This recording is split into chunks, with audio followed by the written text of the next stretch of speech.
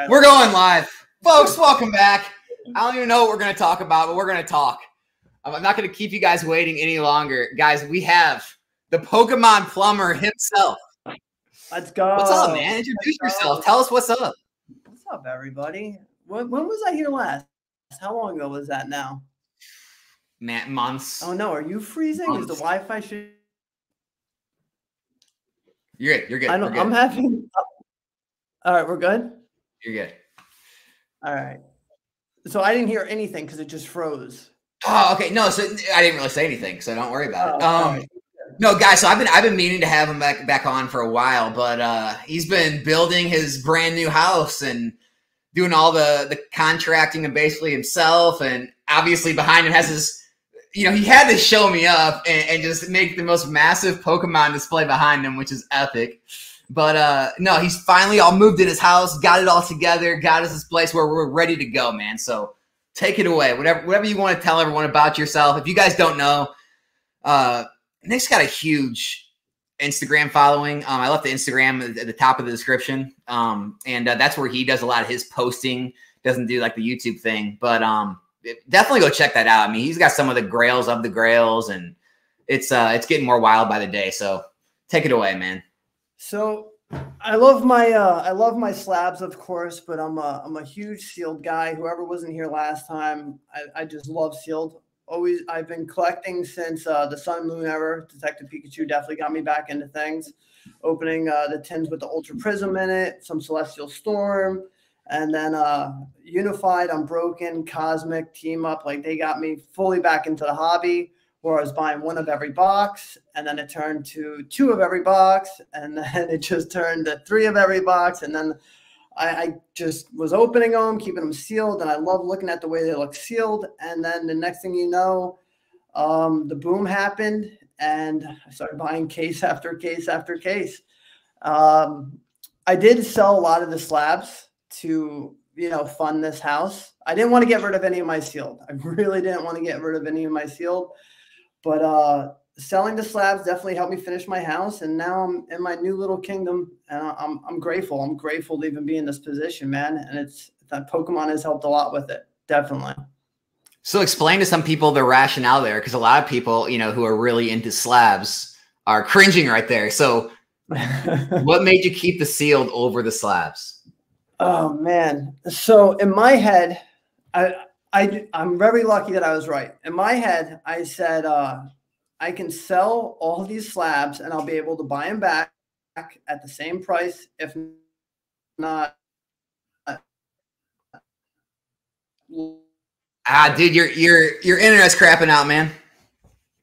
Hold on. Right. Let it catch up. So I had the Japanese 10 crystal set. Is this me doing this, or? Yeah, you're back. You're back. I pay all this extra money for the best Wi-Fi you can get, and I'm having these issues right now. What's going on? Hey, man, look, if you don't have to tell it, don't just tell us you're broke. It's okay. Should I hardwire this? I don't know. No, you were in the Japanese crystals, and I had the Japanese crystals, and I had most of the English crystals. So my one buddy bought all the Japanese crystals from me for a good price, and then I sold a majority of the English ones to my. Well, this sucks. What? Yeah, what's going on? You wanna? I don't have anything even running. The router's 100%. Why don't you just rejoin? Let me just try to X out and rejoin. All right. I'll keep things rolling. X out and rejoin. Yeah. See if that's it. He'll be right back, guys. Sorry, we technical difficulties to start out the stream. What else is new, right? What else is new? Who's all here tonight anyway? We got iFOMO, that girl's in the house. Sandy Kazi, what is up? We got El Dio, Jonathan, Kryptonite's cards, B1G Papa, Nikki Cards, what is going on? We got Jonathan Flint, Tough Trainer K. Everybody's here. Celestial TCG's in the house. Donnie. Guys, it's going to be a good night. We're going to get this figured out. don't worry yourself one bit. We will get this all figured out. All right. We're trying to start back up. Just give them a second. But no, guys, you already seen the display. I mean, that pretty much says it all, right? That's even back in my heyday when I had all my XY Sun and Moon product, I didn't have quite a display like that. I mean, Pokemon Plumber's got something for everyone here. You know what? While he's setting things up here, I'll just go ahead and do a screen share real quick. Show you guys what we're working with here. Check this out. This is his Instagram, guys. This gives you a little idea of some of the stuff he's owned or has owned or does own. Like, just like, stuff like this. That's a reel, but like some of like the top stuff that a lot of the people who are into the vintage or Japanese go for. Oh, he's back. He's back. All right, there we go. Yeah, man, I'm just scrolling through your Instagram, showing people some of the fire. He's okay. See, the real fire's there, right? Dude, best wife in the world. Best wife in the world. All right, so let's get back to the story. All right, so you sold a lot of the slabs when you moved in the house, and you kept it sealed. Yes, exactly. So I sold a lot of the slabs. Dude, I swear to God, if it does it again, I might have to like change something. I don't know. It keeps like freezing. All right, sorry everybody. I don't know why this happened. I spent all the money on the Wi-Fi for the boxes, so that's apparently what's happening. I sold all the slabs, right? And I said, in the future, I'm definitely going to have a chance to get them back, but I think the sealed's going to go up and the slabs are going to drop. So at the time, the Crystal Zard was around 14.5, and then on the low end 13.5, right? So I always wanted full price for the Crystal Zard. I wouldn't let it go as unlimited. So now, if you look at what the Crystal Zard's going for, the guy that bought it from me, he's like, I got robbed on that because now they're selling for around $9,000. And then the Kingdra dropped another $1,000. Like the Lugia went from 9 to 6. So all of them have dropped. I mean, if you do the whole set, it probably dropped around $8 grand right now. So it's like, whereas all the sealed, all my Sword and Shield boxes have doubled, tripled, quadrupled in price. It's absolutely insane at this point. Now we lost Alex. I have no idea what's going on. Is it me? Yeah. It says I'm good. You're the one disappearing now, not me. Am I? Yeah, you disappeared. Dude, I'm hardwired in. There's no way. Dude, I'm telling you, it didn't do anything. See, maybe it's not me. I'm looking at the YouTube. Are you looking at the YouTube stream? Yeah, it says everyone looks good now. Okay. Like I'm looking at the comments. You're both fine. Hey, you're fine too, Ken. Yeah. No, man, but like, because I mean, if you guys, me and we talk all the time, and I'll always get calls or texts. It's like, can you believe these prices? Can you see this? Or you'll text me or call me about like these guys that think you're crazy. Because you're into a lot of like the WotC and vintage community too. Yeah. And like they're calling you crazy and thinking you're crazy, giving up these slabs for modern sealed. And it's just like every step of the way you're trying to tell them, are you guys looking? Are you seeing this? And it's like sometimes seeing is believing. Sometimes it's still not believing. Like sometimes people are still not going to be on board. Like I really don't know anymore what it's going to take to get people on board to understand like this is just how this hobby runs. So my buddy WotC Hub, right? Dom, he's pretty big on Instagram too, WotC Hub. So a couple months back, he had, I think it was like 3 Silver Tempests, an Astral Radiance, Darkness Ablaze, and Obsidian Flames. And a while back, I gave him the Obsidian Flames for free. So he's like, I'll give you this for free. And I was like, I'll take the rest of the sealed. Gave me all that sealed product for $500. Like, I don't know. He's like, do you really want this shit? Like, he didn't care about it at all. And I was like, Tom, I'm going to put this on a pile to the side. And I said, just watch. Now, Astral Radiance, what is it, 150, 145? Darkness Ablaze, 150. Silver Tempest, 143, 145, right? Maybe a little lower now. Yeah. 130s. I mean, cases are Yeah, like definitely high 130s. Yeah. Yeah, high 130s, cases are around 810 right now. I'm trying to grab a couple more. But in that short time frame where he thought it was all crap, it all went up, 10, 15%. And a while ago, Dom and I have a relationship where, I'll spend a certain amount of money and I'll give it to him for the exact amount that I paid, vice versa, right? So he had all this sealed product, and I found the list the other day, and I was like, "Do you care if I share this?" And Unbroken Bonds, Crimson Invasion, Forbidden Light. Forbidden Light was revalued at $300. Burning Shadows was $320. Celestial Storm $500. Unbroken Bonds $400. Crimson Invasion $200. Team Up, right, $1,500. Unified Minds $450. Cosmic Eclipse was, my writing's so bad, I think it says $700.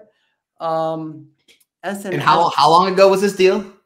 This deal was after it was August, September. It was October.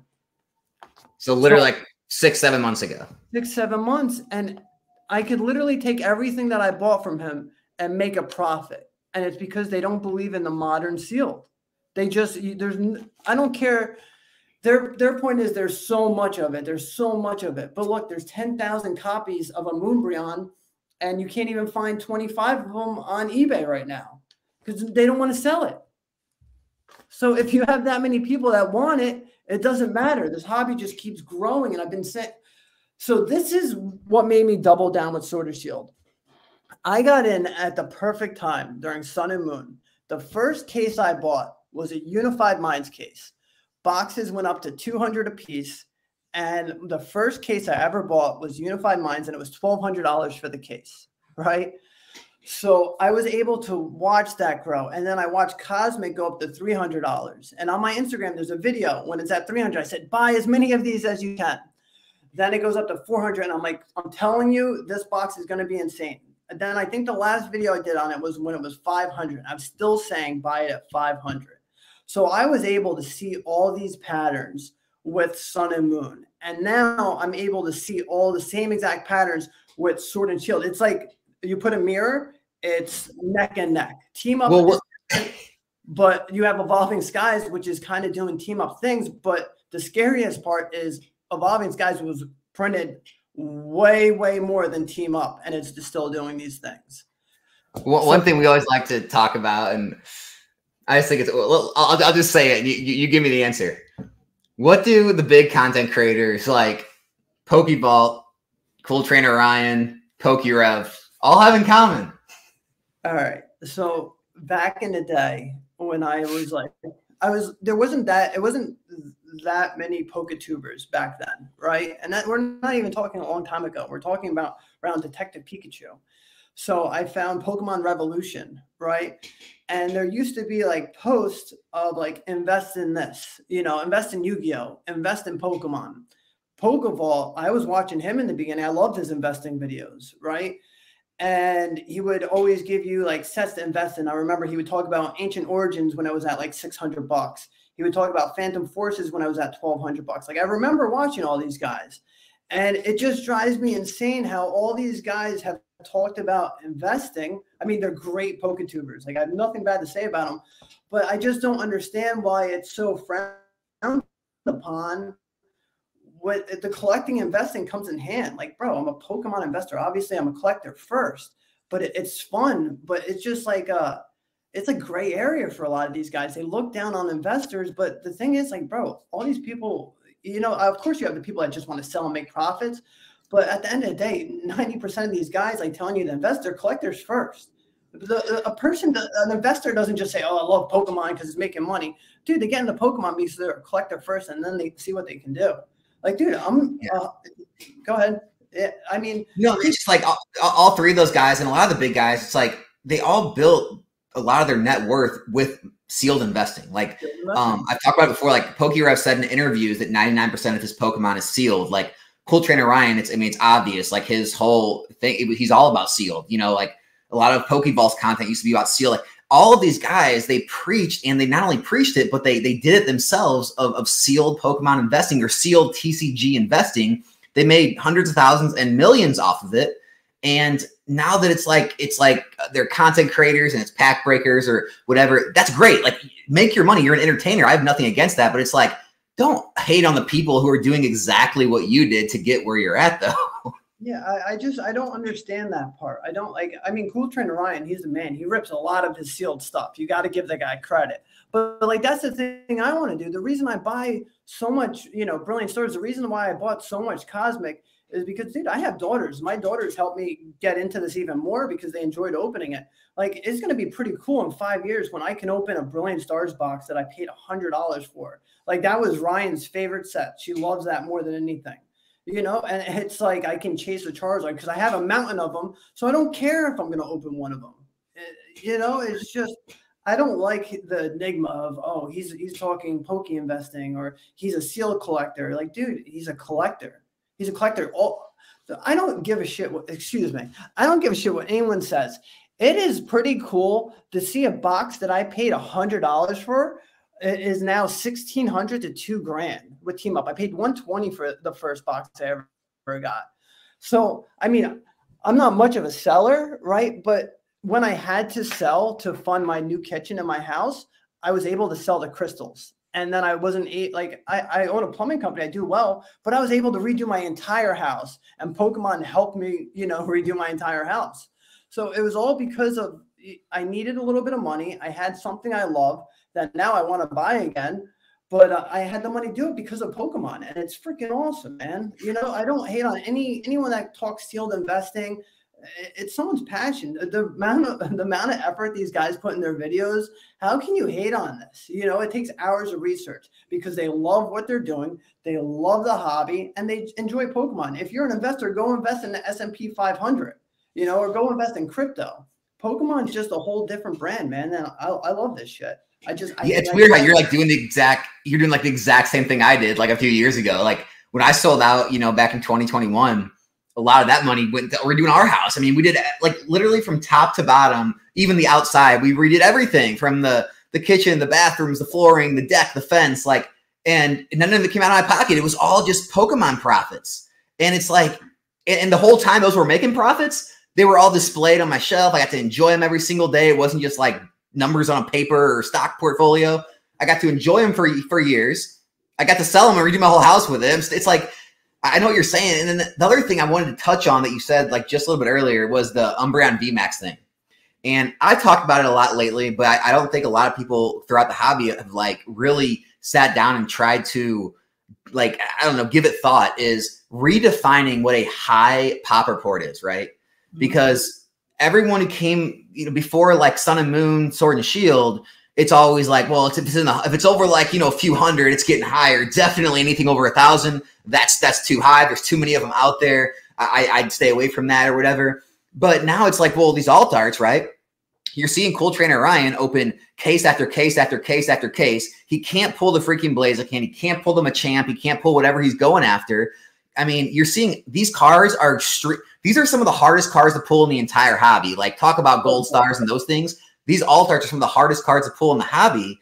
And the only reason there's a lot of them out there is because there's that much demand. That's how much product is being printed. But not only that, you can talk about the printing.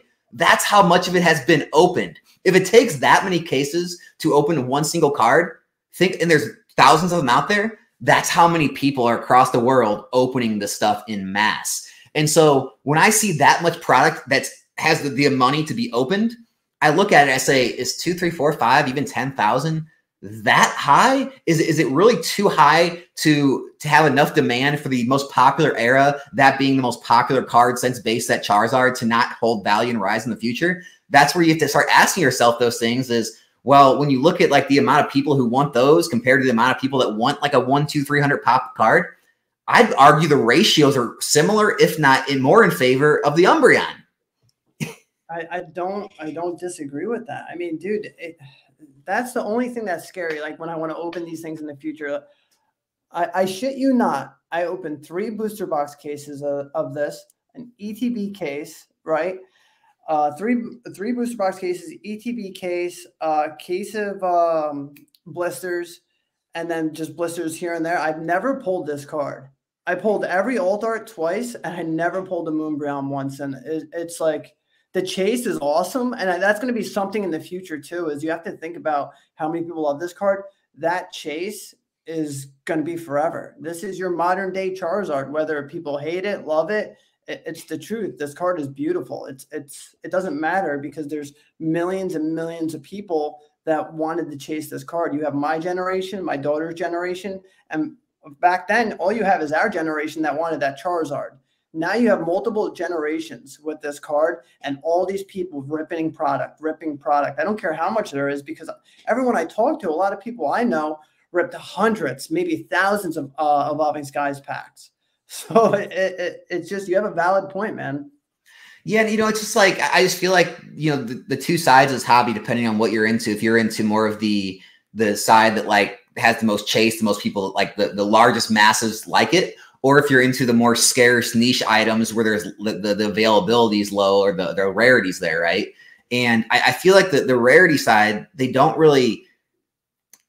value like the demand and popularity as much. They think it's always going to fade, or as soon as things go up, people are going to dump and there's not going to be enough buyers.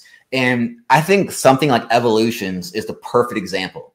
When you see something go from $180, $90, $100 a box, no one wants it.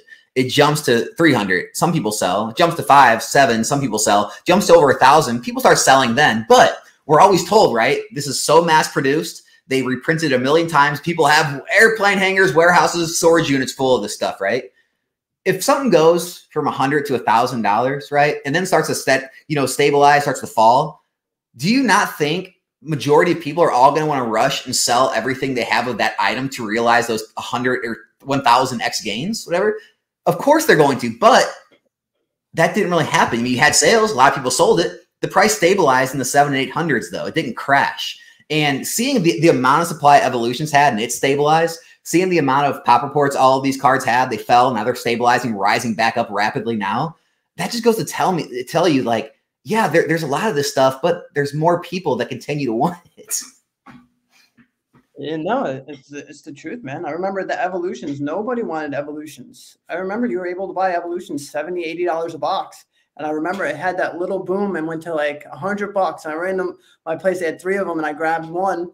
And then they went up to like 200 out of nowhere. And I remember I went back and there was one left and I grabbed that one and then it was over. It just, but it's the same exact thing, man. Evolutions, look, it's stable around $700, $800 now. I mean, I didn't sell at 1,000. I still have some, but it did the same thing. And I mean, Evolving is, I mean, I'm going to be honest. When Evolutions came out, dude, I hated it. I thought it was a knockoff of, base set because I was able to open base set when I was younger. I know you loved it, but I have the opportunity to love everything everyone else hates. Like I love Shining Legends too, and everyone hates Shining Legends. So I love Shining Legends. That Mewtwo, the test tube Mewtwo is one of my favorite cards. I love Shining Legends. That was one I got to open a lot of that. That was fun.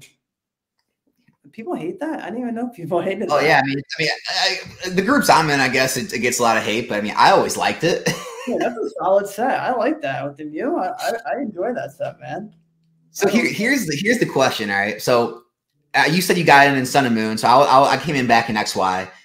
I mean, if I wanted to, I could probably go back if I really wanted to take the time and like search through videos, but like I could literally find like word for word comments, videos, go to comment sections, find word for word comments. Like the sentiment in XY seems exactly like to a T, word for word, like I'm seeing a lot of the sentiment in Scarlet and Violet. What is your take on Scarlet and Violet? I mean, is the hype just going to end with Sword and Shield? Is this going to be dead forever? Is it going to rise a little over time as it sells out, but never really be what the other eras were? Like, how do you feel about this Scarlet Violet era? So, I mean, in comparison, right? Like, look at Sun and Moon base, look at Sword and Shield base, and then look at Scarlet and Violet base. This is the only way I'm going to be able to put it, right? Like so many hits in Scarlet and Violet. If you put them next to each other, I mean, I loved XY base because the Blastoise and Venusaur, right? But when you put these next to each other, it might not be like everyone's favorite Pokemon. I mean, you have the Magikarp, You had the T-Tar. You have some of those cool, what are they call nowadays? The alts, not the alts, they're arts. What's that? Not your old arts, the other ones. Oh, the SIRs? SIRs, there we go. So like I love the SIRs. It's just I don't think it's getting as much love because it's a lot of Scarlet and Violet era Pokemon, and it's not like favorable Pokemon, right? But if you look at 151, you did get your favorable Pokemon. But I just think like if you look at Scarlet and Violet so far as a whole, they give you so many pulls, man. Like Temporal Forces. I'm a fan of Temporal Forces. I am too. I think the arts are beautiful. I mean, the Walking Wake, you know, the Suicune's not my like favorite, but it makes sense because it's like the past, right, with dinosaurs, and then you have your future. So I mean, it does make sense. But I mean, if you're looking at the grand scheme of things, dude, no eras have ever started out with these kind of hits in here. I mean, all we need, if look at the history, right? You had Team Up, Unbroken Bonds, Unified Minds, and Cosmic Eclipse in the end, right? With Sword and Shield, you had Lost Origins, Silver Tempest, Brilliant Stars, Astral. You had Evolving Skies, but like the good sets come towards the end. I mean, Scarlet and Violet already gave us 151, which I think people aren't going too crazy on it because there's so much around, but give it time. I mean, Scarlet and Violet has so much potential. I heard the next set, don't quote me on this, it's just a rumor, is going to be an all dragon set, right?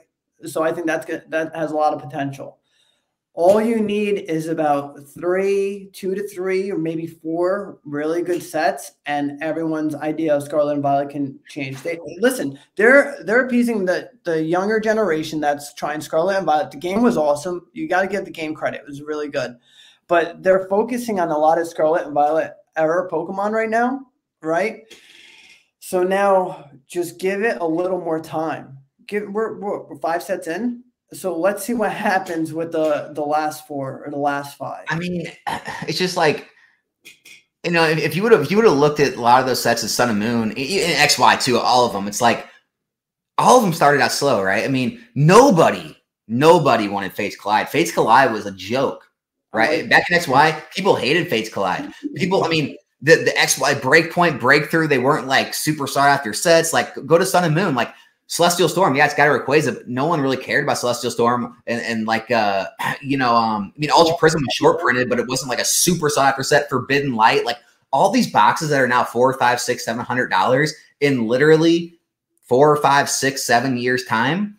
Go find me any fund out there, right, that you can make 3, 4, 5, 600% in a matter of 3, 4, 5, 6, 7 years. If they're not there, they don't exist. You have to be like a great stock picker, get lucky throwing your money in something like Nvidia or something. Like you're not going to find these kind of gains. And when I look at like Scarlet and Violet era sets, people saying like, you know, obviously people saying like the good sets are coming later. And so all these doesn't mean these are going to be worthless. Like these sets can easily get to $200, $300, $400, $500 relatively quickly. I like Paradox Rift. I could see Paradox Rift doing that too. And you could buy them for what, $500 a case right now? I mean, I don't know.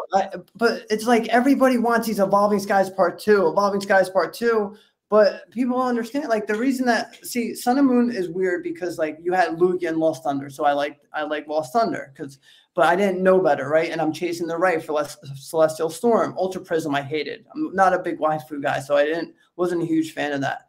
But it's like with these Scarlet and Violet, you're still getting a shit ton of Pokemon. It's Pokemon, man, and the hits are awesome. So I'm kind of warming up to Scarlet and Violet. Right now, I'm putting a lot of my money in Sword and Shield before it's too late because that's what I did with the Sun and Moon, Unified Minds. That's my example. But, dude, I bought a couple Temporal Forces cases. I'm going to buy more. I like Temporal Forces. Twilight Masquerade, I love that Greninja in it. I'm hyped for that Greninja. So, yeah. I mean, it's just everyone is like wants that Evolving Skies, you know, 2.0, and they're overlooking everything. Like we're not getting bad product right now. Pokemon's, those hearts are beautiful, man. I am enjoying them, and I think they have a future. I mean, I don't know. I'm think it has a future, but it's just everyone's living in Sword and Shield right now. They're not moving forward. Yeah, and that's going to be that way for a minute, you know, especially to all those like alt art sets. I think getting probably 200s or so until people want to finally move forward. But dude, that's Mew. The bubble Mew is beautiful. Dude, the bubble Mew, I pulled that the other day. That card is beautiful. That's going right in my PC. It's at PSA right now. That card is beautiful. I don't care what anyone says. Like, the arts are good, man. I'm telling you, man, it's crazy. One thing I was thinking about, and get your take on this, is, you know, and it's one thing I always like used to fight against with debating people and stuff, but it seems like everyone always has like a excuse, you could call it, for why things go up in this hobby, right? You know, in XY, it was, well, you know, Pokemon Go, the game, and evolutions, and, you know, even generations, that created a lot of hype, right? And then obviously it was, oh, the pandemic, free money, Logan Paul, the celebrities, that created the hype, right? And what we're seeing now is after everything cooled off after 2021, into 2022, we're seeing a resurgence, right? We saw the Japanese boom. We saw the alt art waifu boom. Now we're seeing the alt arts boom. But after these booms, all the sealed product, they're not dumping. They're staying at their all-time highs, and they're continuing to stay stagnant or continue to rise. And I feel like Scarlet and Violet is going to be the first era where there's no special boom. There's no special thing happening. It's coming out in just a regular old market. And I feel like if Scarlet and Violet can make it rise in price and do well, I feel in my mind that's going to make Pokemon a staple. That's going to show everyone that, hey, this is 100% a thing. It doesn't need hype and black swan events to keep it propped up or send it flying. What's your take on all that, like, going forward? Like, do you think, you know, all that like just had so much to do with it, and now the market's going to be, you know, more stagnant and low because we don't have those type of events? Or what do you think? Do you think we need that? See, the thing is, like, you've been around for a while. I've been around for a little bit, and we all forget, like, when we first get back in the hobby, right? Like, what gets us into the hobby. One of my buddies got it. You've dealt with him, the other plumber, Joe. He got in with Scarlet and Violet, right? Loves his Scarlet and Violet sets. You could vouch how much money did he spend on opening Scarlet and Violet. So, I mean, I understand what you're saying is, like, will there be a future for it? But, like, dude, all it takes is that first card that got you back in the Pokemon. And if you're still in this hobby 5 years from now, you're going to want to go back to whatever Scarlet and Violet set it was and buy that set. So, I mean, if Pokemon, I mean, we'll see, and it's a long haul, because what's the study? People go into hobbies for 2 years and then they're out. So we'll see what happens in 5 years, right? And we'll be able to tell, like, if Scarlet and Violet's going to do its thing. But I think it is, man. It's not. I mean, we need to see way more to tell. I think it's going to do fine, but I think once they sell off a Pokemon Center, where they 160 something on Pokemon Center, like, that'll be the nail in the coffin, the aha moment. Like, then you have this pattern that you can't even go against anymore. But you know how many people said Sword and Shield was shit? They hated Sword and Shield. These alt arts suck. This is, you know, they overprinted it. Like, all the people, this is what drives me insane. All the people that said Sword and Shield overprinted. I see them putting in search of boxes for cases, right? Okay. I almost do. These are the people that have your WotC sealed. These are your people that hated on the Latios and Latias from Sun and Moon, right? And now I see them looking for, asking me if they could have a case, right? So I don't know. Dude, I got in a big argument in my Discord today because people, like, they get, like, upset when I, like, show proof of things like I've said and people got wrong, and they think, like, some people call me playing a victim, like, because people thought differently than me and I, you know, went against them, I'm somehow a victim, like they were ganging up on me. But, like, no, I just like to show things so, like, people can see what people were saying and how it turned out. And so I shared a video on my Discord of a video I made, I don't know, maybe a year and a half back, of I took clips of what a bunch of different investing YouTubers said, word for word from their videos, about how trash, like, modern investing would be, how it wouldn't work, how Sword and Shield was way overprinted. And I show how everything's going now. But not only that, I will shout out one person because he won't care. But Dan from Catch 'Em All Collectibles, he made a video today or yesterday, I think it's today, where he literally finally used the word investing. And he said he's now paying up to 95% of market value to buy your modern boxes from you to invest in them. That's actually, and it's just like I'm starting to see even like some of the people that I used to debate the hardest with all come around to starting to invest in modern sealed. And a lot of people that I debated with, they're not around anymore, don't make videos or don't talk about it because it's to the point where you can't deny it anymore. If you do deny it, it's just like, till when? Like, will 10 more years do it? Like, at what point do you finally say this? And that's why I say Scarlet Violet's kind of going to be the deciding factor. no, it's like, at what point? It's gonna, dude, I don't care what anyone says. If Crimson Invasion, I'll take any Scarlet and Violet set over Crimson Invasion any day of the week. If Crimson Invasion can go up to 200 and some odd dollars, then you can't, dude, these sets are 1,000 times better than that set, right?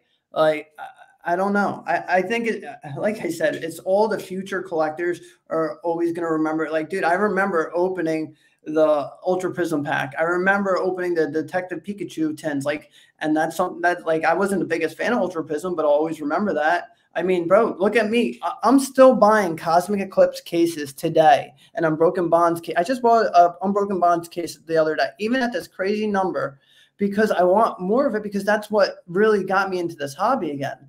So, I mean, when these guys go back, and look back in the day, and they're like, oh, I opened Paradox Rift, I pulled that cool Garchomp, that's the set they're going to want. Like, dude, I'll pay whatever it takes for a Cosmic box. Yeah, I keep buying them. I have so many of them because that, like, really hooked me into Pokemon, man.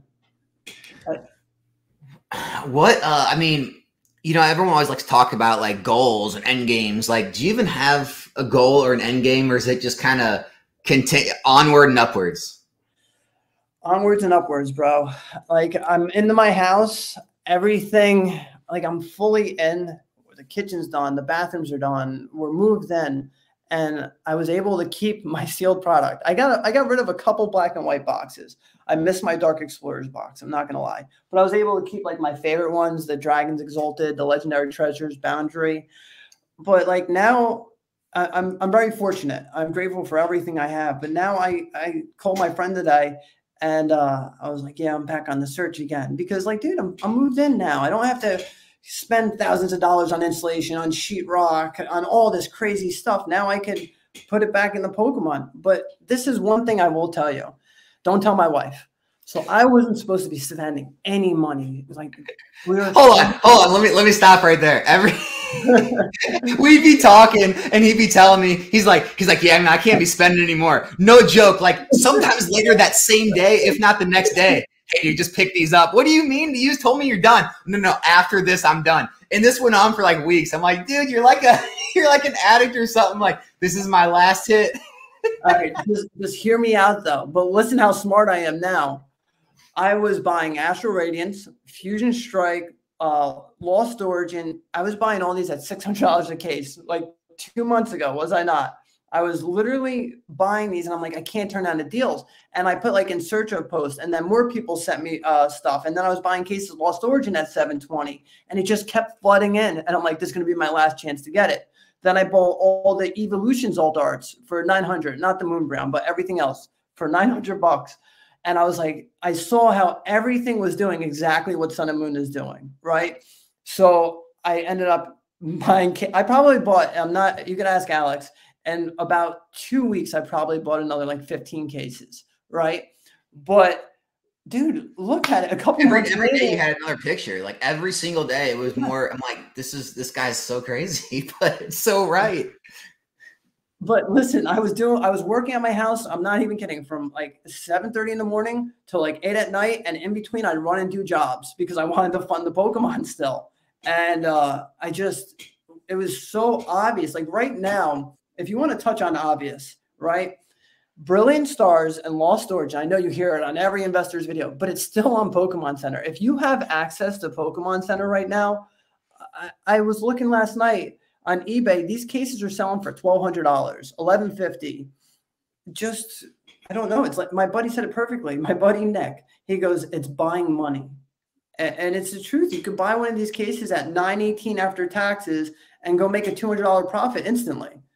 So, I mean, I don't know. We'll see if these are still here in a couple months. Then I'm like, holy shit, they did print a lot. But I don't think they're going to be, because when I ordered from Pokemon Center, my case came in and it was from the UK, and UK is sold out. So I think they took, this is just my guess here, I think they took UK's stock and they put it in the US because the UK sold out. But you can see that my Pokemon Center booster box case is from the UK. So they might be getting low. What do you think about Paradox Rift and apparently Paldea Evolve now being out of stock at Pokemon Center? Paldea Evolve's out of stock? That's what I heard. I'm going to actually check right now while we're on, but yeah, that's what I've heard. I mean, are they just trying? Here's my like conspiratorial idea. It's almost like they know Scarlet and Violet isn't selling as well as they want. And they're trying to create artificial scarcity.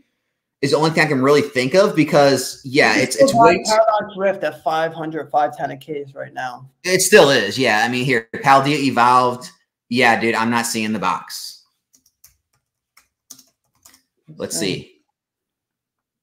Paldea Evolved is sold. Scarlet Violet base is sold out. Really? Scarlet Violet base set boxes, Paldea Evolved sold out. So this obviously isn't like a thing to rush into. This isn't a FOMO, guys. That'll be a set that Pokemon reprints. You know, like I don't know about Scarlet Violet base, but yeah, Paldea. But who's buying it at 161 on Pokemon Center? Well, they can't be. They have to be taking their own supply and sending it to distributors, maybe. I'm not sure exactly what the play is here, but no, this isn't like a thing where people are paying $160 per box. I don't think. No. I mean, it's still so early with those sets. Like, dude, we're not even a year deep on most of them. So right. I don't FOMO. I can, if you guys want Paradox Rift, I'm pretty sure I can get them for like 510 a case right now. Paldea Evolved is probably one of the better sets in Scarlet and Violet, but I just don't see it selling at 163 a box. You know, no. There's no chance. You could still get them at. I'd actually be taking a short-term gain. I'd probably be dumping my cases right now if I could get 163 box. Yeah, just don't FOMO on those. But don't quote me unless something crazy happened. But I still see how cheap they are, and even if someone tried to price them at that price, they'll sit there forever. It's only been a year, not even. Yeah. Don't FOMO. I can't believe it's sold out. What I mean, you go to some local shows, like you go to quite a bit of shows every year, right? Yeah. What are some trends that you kind of see walking around talking to people? Like if you doing any selling yourself, like where are you seeing like the money in the hobby kind of flowing mostly these days?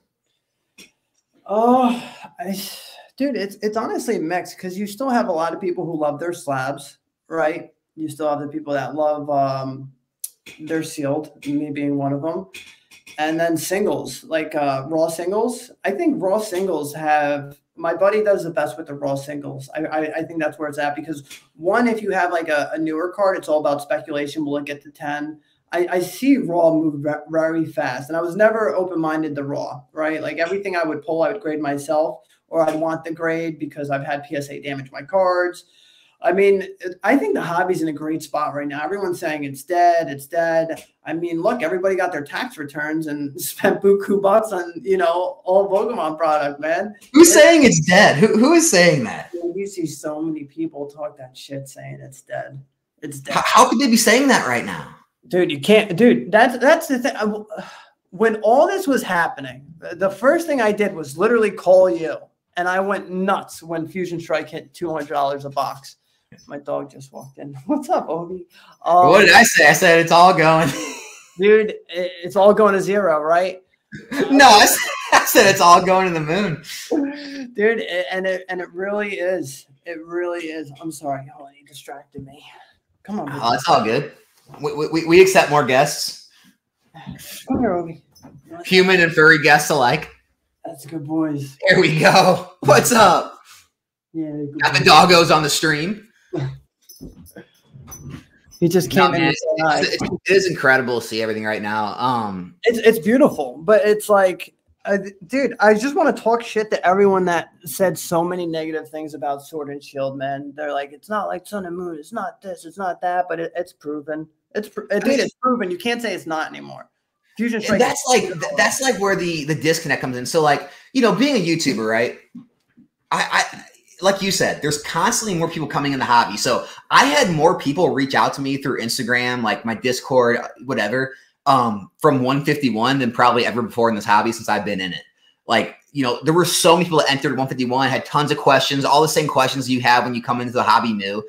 And so, you know, when I make videos on my YouTube channel, I'm constantly having to kind of like go back and do sort of like, it feels like, you know, just redone content, but like it's new to a lot of people. And so some of the people have been with me a long time. It's boring to them, but you have to constantly have that you know, struggle of finding stuff that like everyone can enjoy, what new people need, what kind of more in deep people need.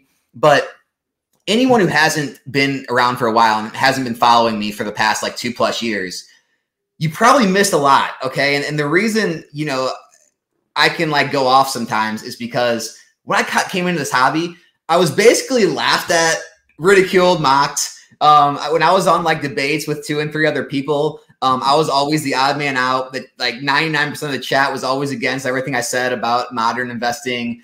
It was seen as like an entry-level investment. It was seen as like, you know, anyone can do it. It's a brain dead play. It's for the kids. Anyone who invests in this seriously, you'll start going deeper and you'll get into like the more niche and like the low pop reports, the higher dollar stuff. And so that's why I do like to kind of, like you said, like kind of give it back to people sometimes. Like, hey, you all said we were idiots. You all said this shit wasn't investable. Don't go back and act like you didn't say that. And now that you're all doing it with us, don't act like you always did. Because I can literally pull up video clips of how bad you said this play was. And it's like, yeah, you know, sometimes it does feel good to gloat a little bit. Dude, it does, especially like I was so high on Chilling Reign. You know, I was like, dude, second most alt arts, bro. I had the best luck with Chilling Reign. That's like the only set that I had that much. Like I pulled 2 alt arts in a box. Like I had very good pull rates with Chilling Reign. I got lucky. Everyone's like Chilling Pain, so maybe that made me fall more in love with it. But dude, at $80 a box, right, for such an awesome. But like, see, we're talking about so many hits. These Scarlet and Violet boxes have even more hits in it, right? Like. Dude, so many hits. The cards were beautiful. The alt arts, right? Like, even though they were Galarian birds, the hits were so beautiful. The Galarian Rapidash, the Articuno was so, that's a gorgeous card. And it just, everyone kept shitting on the set, shitting on Chilling Reign. So now when Chilling Reign hits $200 a box and I'm sitting on a mountain of it, yeah, I want to be like, let's go. Because like, it's something that I just felt in my stomach that it wasn't shit. It was good. I could feel it the whole time, man. Even with Fusion Strike. Speaking of that card, I just missed. Yeah. I just missed a 9. Yeah, that thing. Look at the colors in it. It's beautiful, man. That Blaziken, I really wanted that 10 on that one, man. Dude, the Blaziken's a beautiful card. It's just like it feels good when everyone looks at you like you're insane when you're saying Fusion Strike is a good set. Like that Gengar is beautiful, and then it just happens. I mean, I'm not. Don't get me wrong. I'm not sitting here saying all these boxes are going to be $1,000, right? But I see a lot in common with like Chilling Reign and Fusion Strike, Lost, Brilliant, to do what like Unbroken Bonds is doing. I that's like my best comparison in numbers. Yeah, I think that's the biggest misconception is when people say that like these boxes are good investments. People tend to look and say, so you think Evolving Skies is going to be worth what a base set booster box is? I'm like, no, I'm not saying that. What I'm saying is like back at like when it was like $400 or $500, it's like I'm saying putting $500 into this per item. So say I bought how many is that? It'd be like what 10, 20, I don't know, 20 something of these boxes is better than putting 13 or 15 grand into one base set box. Like I'm saying, by percentage wise, this is a better play to have 20 something of these over one of these. And I think these are going to make you more in the same amount of time as that. And so it's like, none of these things have to get, and same thing with the cards. Like these alt arts don't have to be worth what a first edition base set Charizard is. But like the Umbreon, we've already seen it jump from like $700 to $1,200. Base set Charizard hasn't done that in the past year. And so it's like, that's what you're looking for. You're looking for the best place to put your money now. We can't go back and buy things back when they were hundreds of dollars or $1,000. Like all you can do is do the best with your money right now in the current market. And when I look around at what everything's selling for, it's just so easy. It's just such an easy idea. Like, well, yeah, this is the best option. Absolutely. I mean, and then right now, like if you really want to know my opinion, I don't think Battle Styles is a bad option at $600 a case right now. Battle Styles isn't a bad set. The Urshifus are kind of cool. The T-Tar, then Polion, like it's still $600. It's an alt art set. the first alt art set in Sword and Shield, and it's still $600 for a case. So I don't think that's a bad buy either right now, if I'm being honest. Yeah, it was brought to my attention too. That isn't so. Tyranitar is like one of the most popular shinings back in Destiny. Yeah, and it's also been a popular Pokemon in the sets that it's been in. It's like I kind of forgot how popular T-Tar was. In terms of like in the overall hobby, like as far as like S tier Pokemon go, and it's up there. I mean, it's not like the absolute creme de la creme, but T-Tar it's loved, and I mean, just that alone probably has enough to keep battle styles rising. Dude, I think that's a good alt art. I wouldn't say like S tier, but I'll give it A tier. Like that was one set that I opened my first battle styles pack. I pulled that. I bought like three booster packs from Zap Comics, and I opened it and it had the T-Tar in it. The centering was horrible. Got a 9, but still like. That was my chase, and dude, it's a cool card. Like you can't tell me that's not a bad alt art. I would have it up there. It's definitely A tier. Yeah, but I think that can carry the set, man. I like I said, I don't think Battle Styles is gonna be like super crazy, but I think still at $100 a box is still a good buy. Are you like speculating at all on the Scarlet Violet era for these illustration rares? I mean, obviously everyone knows they're incredibly hard to grade. The print quality, especially, I mean, Temporal Force is a little better, but before that too, it's like atrocious. I mean, every card you pull out of the pack is not gradable, and the pop reports are showing that. Are you obviously if a reprint comes and the reprint's got better quality, you're gonna get screwed like the Magikarp is. But have you been just trying to like grade any yourself or keep any, hoping like they're gonna start exploding? No, I have a binder specifically for those, and dude, I think they're gorgeous cards, all of them. Like I have the Raichu, the Tyranitar. I actually want the Ghastly. I don't want to open anymore because I open a decent amount, but I tried buying a Ghastly the other day for $20. Like that card's cool. I mean, they're very tough to grade. Like Scarlet and Violet doesn't have the best QC. I see a lot of issues. So if you can grade them in a 10, it's solid, especially that Magikarp. I want that Magikarp in a 10. I never. Yeah, so I've started to speculate a little bit and buy some when I can find them when they go low at auction. Like, the only thing I'm like nervous about like going too deep is reprints. Like if they reprint, let's say they reprint 151, right? And the quality is like great. And then all these Charmanders and War Turtles and Squirtles, Charmeleons, all the regular illustration rares with all the shiny fronts are all way easier to grade.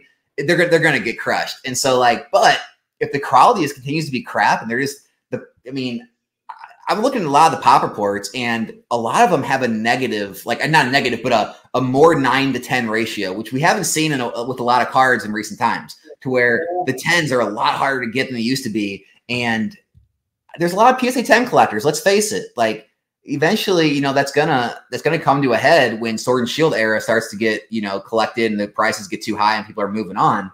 There's not going to be enough to go around. I agree with that. I mean, I opened a lot of 151 and honestly, not many of them graded 10s. It's pretty tough. Like I have a master set, but I took all the cards that were like in the worst condition and put them in my master set. But it turned out like 9 out of 10 cards that I pulled just wouldn't hit a PSA 10. So I think in the future, if they do a reprint and that Charizard drops down low, the Blastoise drops low, I'll just buy them because they'll be cheap. But I don't know if the print quality is getting better because I still see issues on every set that I've opened so far. Like Temporal Forces, man, there was a box, like I pulled out the Bianca card, right? And dude, I'm telling you, it's like a PSA 7. That's how bad the edges were on this card. And there's no issues on the outside of the box, but I've never seen anything like this. Like it reminds me of Burning Shadows, how bad that the whitening was. Like I've even seen open XY boxes that look better than that last box I opened. It's scary a little bit. I don't like it. But yeah, I'm telling you that it's another similarity. Like you could draw so many similarities with Scarlet Violet. It's like XY had terrible print quality, the same as Scarlet Violet, Yeah, but I do think like the 10s are plays. I do. There's a lot of potential with them. And I honestly, if I'm being honest, I like seeing how the PSA 10s are lower than the PSA 9s. Because in Sword and Shield, the print quality was really good, and you don't really see that. The 10s are always more than 9s. So I think they have a lot of potential. But dude, that magic carp is so sick. I've been calling that forever. That was my chase card. I opened the case and I couldn't pull it. I'm like, I'm not opening anymore. I honestly, I didn't see this coming. I did not see it just smoking the Iono like that. Oh, I mean, I didn't see that coming. I knew it was going to be a sick card, but I didn't know it was going to beat the Iono. But you know what helped it? Like that, they've been doing a lot of Iono cards. They've been they're doing those milk cartons for the Iono, so that might help it. Yeah, they're overdoing it for sure. Yeah, exactly. It's like they're making a lot of money off her, so they're going to keep doing it just like they do with Charizard. So sometimes it'll make it drop a little bit. No, I hear you. Any topic you wanted to discuss? We can take some questions from the chat in a minute, but anything you wanted to hit on that I didn't? Dude, we've been talking so much, so it's tough. I said we've been talking a lot lately, so it's going to be hard to go. Wait, let me ask you this. So, like, when it comes to selling, right? Like, you know, you let some stuff go to get some stuff done in your house and stuff like that. But otherwise, I mean, when do you ever look to like let something go, like a box or a slab? Like, is it just when you're looking to get something else? Do you ever like get to a certain price point or get to a certain point where you see it makes sense to sell? Like, how do you go about that, or is everything just kind of hoarded? So, I mean, it's kind of hoarded because, like, I even said when this hits $1,000, like I'll let it go, and Cosmic hit $1,000, and I want more. So, I mean, like I said, I'm just grateful to be where I am in life. I was able to get into the house and get to keep my sealed, so I'm very happy about that. But I mean, I'm at the point where I have so many cases of like Fusion Strike, you know, all the Sword and Shield sets. So maybe when those hit 1,000 a box, I'll just get rid of a couple cases. I don't know, man.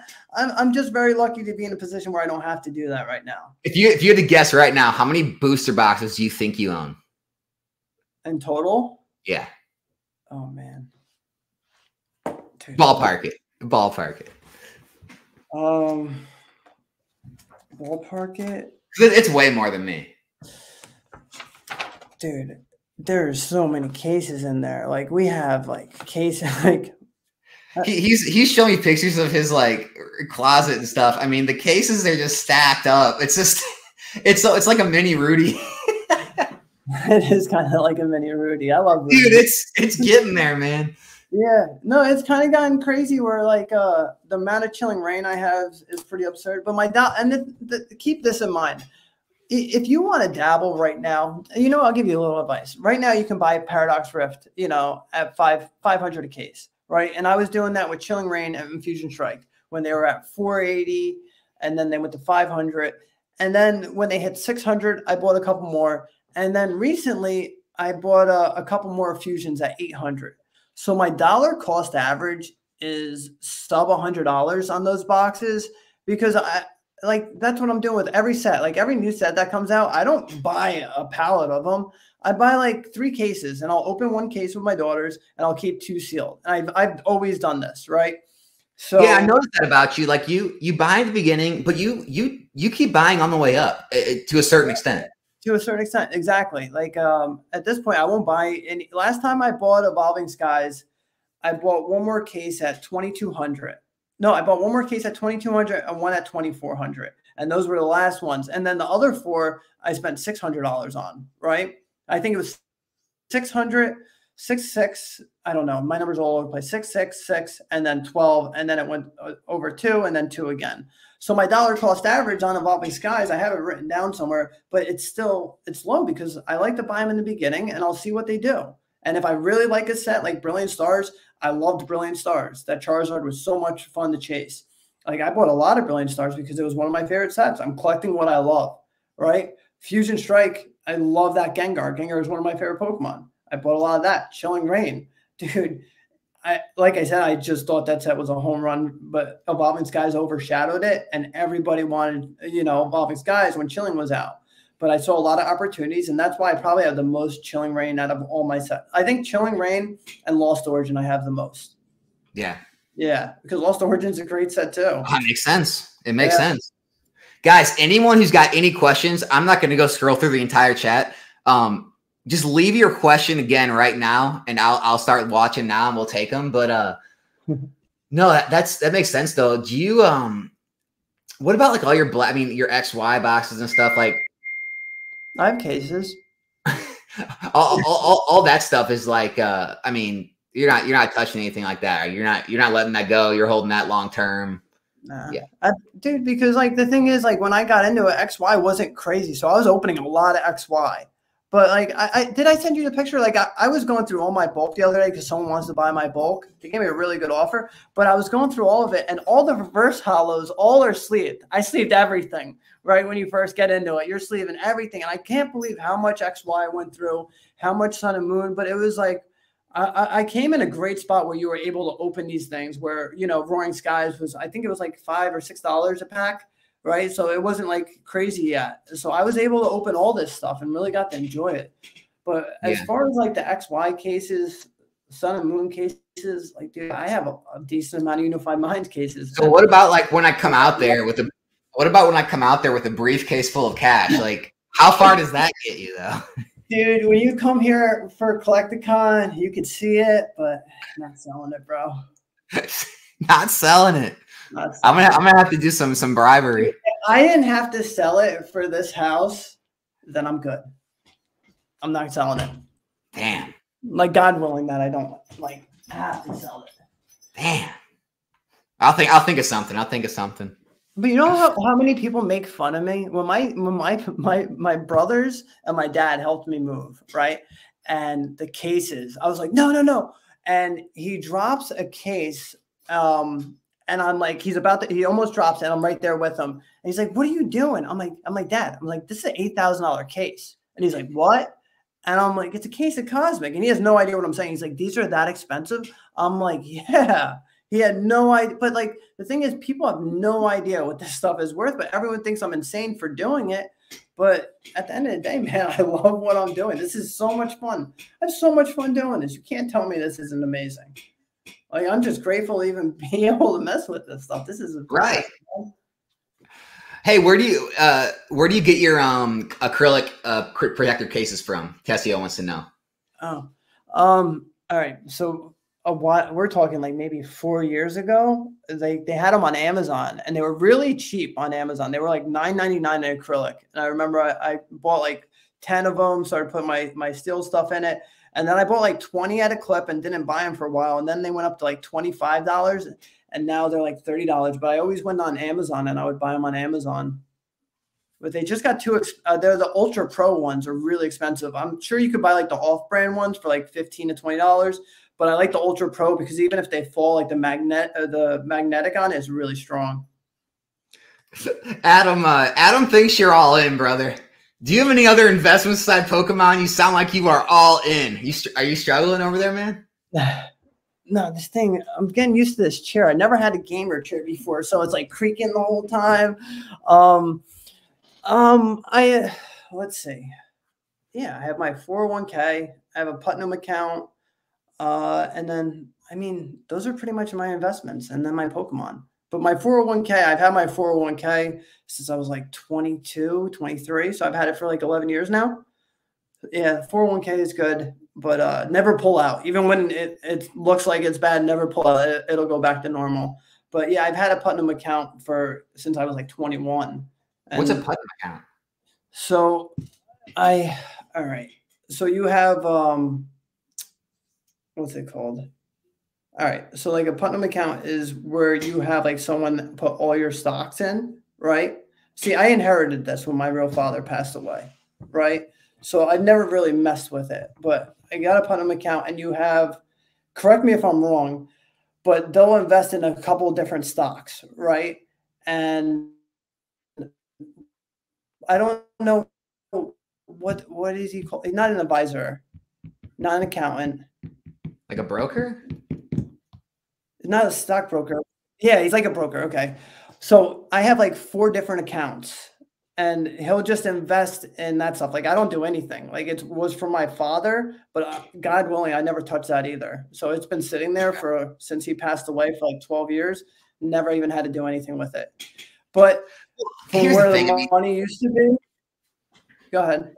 No, I mean, it's like I always like joke with you about it, but I mean, he's got a really successful plumbing business too, guys. Like, oh, dude, I mean, it looks like all this. I mean, here's the thing, like with anything in life, right? It's like, you know, you look at what one person has, then you look at what someone else has, and then someone else has, and it's like everyone's lives in different means, right? It's like, you know, just because someone has a lot of stuff, it doesn't mean they're like all in or they're like going too hard. You know, I mean, I'm sure I could show, you know, what I have to other people and they would think like I'm all in and I'm like really living on the edge. It's just, everyone just kind of has different income levels, and it's just, you know, you've decided to put a lot of your disposable income in Pokemon. Yeah, but so before anyone thinks like I have like a silver spoon or anything like that, like everything that I have is like for my own accord, like my own money. No one's ever given me anything. Like I said, I've never even touched that Putnam account. It's been there since the World Trade Center, because I remember him telling me how bad it did, right? Like I don't even mess with that. Like this, everything that I have in my life is because of myself. Like I've never had to even go into that. It's like a joint with my grandfather and I, but I've never had to touch it, right? Like I don't even know that much about it because I don't even mess with it, right? But I know that if there was ever an emergency, I'd be okay. Maybe that's why I'm a little more riskier, because maybe there is a safety net essentially, but I've never had to touch it. Yeah. No, I wasn't trying to make it seem like that. I mean, no, your business, you built it from the ground up. It's like you know how everybody is. Oh, you got this money from somebody, you know? No, I mean, you went to school to be a teacher, and then decided to go into plumbing. You worked your way through that apprenticeship, and then, you know, left and started your own company and built it from the ground up. Like, I mean, it's like literally like the American dream type stuff, you know? Yeah, because there's no money in plumbing. I'll tell you that. Jacob, appreciate you, man. I'm glad you stopped by for the videos every day. I'm trying to keep them coming every single day. Yeah, you've been on fire with that lately. I mean, I've been trying to keep it going, you know. It's every day, video after video. You got to respect the hustle. It's every day, bro. I think ETBs aren't as good anymore, apart from specialty sets from Evolving Skies. Yeah, what's your take on ETBs? So you can go back to like my earliest videos on my channel, like when I first started, and I talk about the ETBs being good. That was coming off the back of XY and Sun and Moon, where they actually were good investments. Pokemon did like a 180 and changed things up. And it was kind of always accepted that back in XY and Sun and Moon, well, they won't reprint ETBs because they don't want to have to reprint the dice and the sleeves and dividers and the boxes. It's much easier just to print like, you know, booster packs or sleeved packs or booster boxes. But when Sword and Shield came around, they changed it up, right? The Voltage Darkness Blaze got massive reprints. They reprinted Shining Face. They started reprinting all the ETBs and printing mass amounts of them. And they're like the main product, gets sold at all the big, you know, retailers now and everything. And because of that, they just haven't been as sought after and haven't been as investable. And so that's why I've really been sticking to just booster boxes. How do you feel about all that?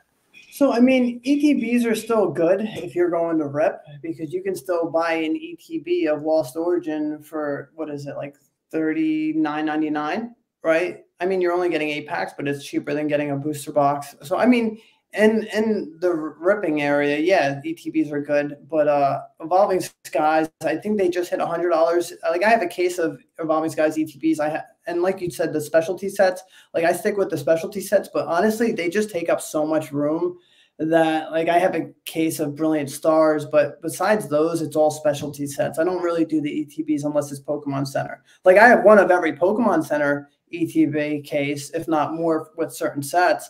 But yeah, for regular ETBs, that's personally not my thing. But what's the craziest case you own? I don't own a Flashfire case. I wish I did. I mean, craziest case? Do you have any XY cases? Yeah, I have XY cases, but I still think the Cosmic's better than them. What do you have in XY? Roaring Skies, Evolutions. Yeah, Cosmic's better. I mean, I have 6 booster boxes of Ancient, but it's not in a sealed case. So, yeah, I have to give it the Cosmic Clips. That's probably my best case. Hey, Snowy just wants to say he loves you, man. I love you too, man. What else we got going on in here? What else do we got? If you see anything, we'll take it. Okay, so MD Cards was setting us straight. Putnam is a brokerage firm. His Putnam account is just an investment account portfolio. Okay. Thank you. Like I said, I inherited that from my dad. But if you want, yes, Brett, this is his alias. Pokemon Whale is what he should go by. Oh man. All right, Matthew said, no nomics is all about sealed, but I like singles and slabs as well. What would you recommend for percentage of collecting? I think I'm 40% sealed, 20% singles, 40% PSA slabs. Man, I don't even know if I've broken it down like that. Let me think about it. What do you think? 70, 20, and 10. 70 sealed, 20 slabs, 10% raw. That's just what I have if I'm doing my math correctly. Yeah, and I'm like mine's like way off, right? Mine's probably like 90 to 90, like 3% sealed, and then some slabs. I don't really do singles. Any singles I have, I usually just sell. It's really just slabs and mostly sealed though. Here's the thing, guys. Like I do good with what I have. Like I joke about it all the time, but like I'm just a normal dude from the Midwest. Like I don't got tons of money. I don't make tons of money. I mean, I've had some good jobs and I've been able to put some money away, but it's like I'm pretty conservative with what I invest in, both in the stock market and in Pokemon. And I just feel like booster boxes are that more conservative investment. Like when things go crazy, you're going to see bigger spikes on slabs and singles. But when things downturn, you're going to see much harder crashes on slabs and singles. Whereas like booster boxes, I showed a video on it. Like, after the tag team and waifu crash, that's been going on, all the Sun and Moon boxes are staying at their highs, right? They're not dropping off, and they're still selling relatively frequently. And so I want to be in those. I want to be in something that's always going to have less supply, and that's always going to be, the demand can fall in sealed product. And you can still be okay because there's always less supply. Whereas singles and slabs, it's like, there's always going to be as many or more every single day. There's always going to be as many or more out there. And that scares me a little bit. Now, I definitely play on them. I mean, I make some speculative plays. A lot of them are more short-term plays, but that's kind of why I stick to mostly sealed. But if you want to speculate a little more, if you want to try to like hit those bigger gains, it's kind of like if you want to start playing some single stocks and some crypto and are sick of just the mutual funds and S&P, slabs and singles can be your thing for sure. That's how I feel on it. I don't know. I mean, you like I said, you talk to a lot more of the kind of the slab collectors than I do. Is that how they kind of feel about like the WotC and the mid-era slabs? Like, do they feel like those are like the stable, more conservative plays more than like even modern sealed? Well, not necessarily, because a lot of them say their slabs are down, right? Like a lot of them are having issues with their slabs. They're like, even if I'm buying at 80%, I have to buy it less than 80% because they're fluctuating so much right now, right?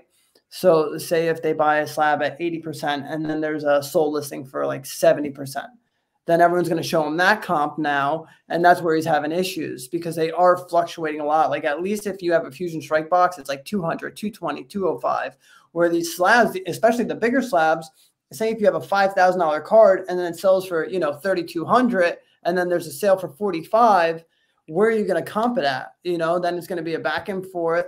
So slabs are, when you're talking about bigger slabs, it's tough with those lower pops because then you're not having that many sell, right? So you're not going to see a consistent sale on those. So a lot of my buddies deal with those kind of cards. So it's tough, but a lot of my one buddy loves modern, right? Because he said it's so liquid. Like he has no problem selling the alt arts. It's liquid. And he's having even trouble buying them at 80% now. Now he's got to spend, 15 grand at 85% to get these things, but he's willing because he's selling them instantly. Yeah. And like that's one of my reasons why I don't like to even mess with the vintage market for selling is a lot of those guys are so particular.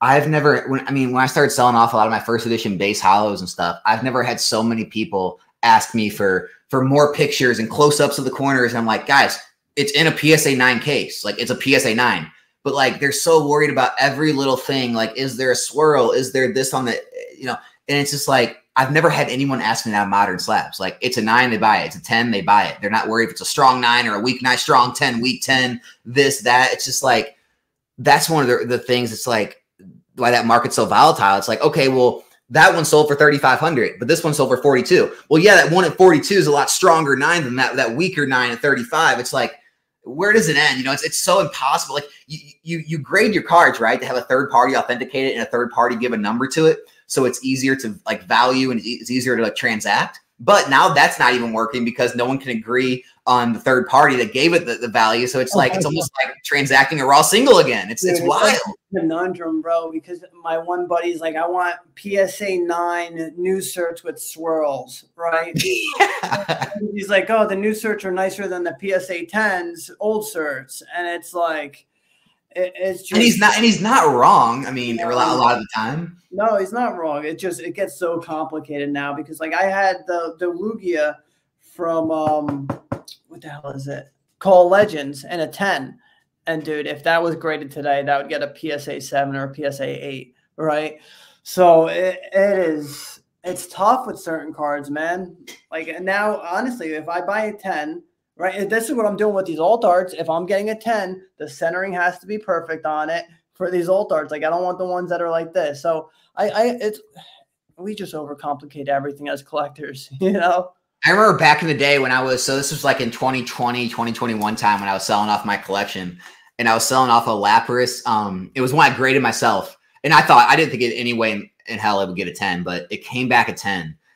First edition Lapras from Fossil. And it came back a 10, and it was when I say it was off center, it was off center. And of course, I knew it when I listed. I had people messaging me like, "Bro, there's no way this should be a 10." Like, and you're pricing it like it's a 10. Like, I'll offer you this much. I'm like, "Hey, man, I'm not a grader. PSA is sorry." Like, and I had like a couple people messaging me like angry at me for it. Like you shouldn't be charging what a full 10 would cost. I'm like, it is a full 10. Do you not see the number there? You know? Oh, this hobby's wild. Hey, this is for you, I believe. Hey, Stash, when are you picking up this 151? About to open it all. Dude, I've been picking it up all the time. Costco had a nice little thing. I didn't go too crazy, but I bought some collection. Yeah, you sent me that, all those boxes. Yeah. I mean, 151, I've been secretly just going all in on 151. Because that's what I grew up with. I love it. I think it's a no-brainer. I said this to my one buddy. I said, dude, imagine if Evolutions had a collector box like the ones that we picked up from Costco. I said it would be insane, right? And like that's what I compare 151 to is Evolutions, but it's like you have the new version of those cards. So I think 151 is a no-brainer. Even though like people are like, I'm not a fan of ETBs, like I hate ETBs, but it's still like, dude, I think that's a great set. No matter how much they print it. I know so many people that came back into the hobby because of 151. It's just a no-brainer. And when the Japanese does the reprint, I only have a couple Japanese boosters because I always thought they were going to do the reprint. And I'm telling you right now, I'm going to go all in on those. Depending if they hit 1,000 a case, I'm going to see whatever I have and I'm going to get it. Dude, they're hitting 1,000. I already told you this on the phone. They're going sub 100. Dude, if they go, I mean, they retail $40, so they should. But they're going sub 100 for sure. I just don't know how big the print run's going to be, right? Like, what if it's a small print run and then they're 140 a box, right? Like, you might be able to get them cheaper right now. So I always go back and forth with that. Yeah. Because like I don't want to scare anyone, but there's always a chance that the reprint's small. But I mean, with V-Star Universe, they did a pretty big reprint. So that's something you can try to compare it to.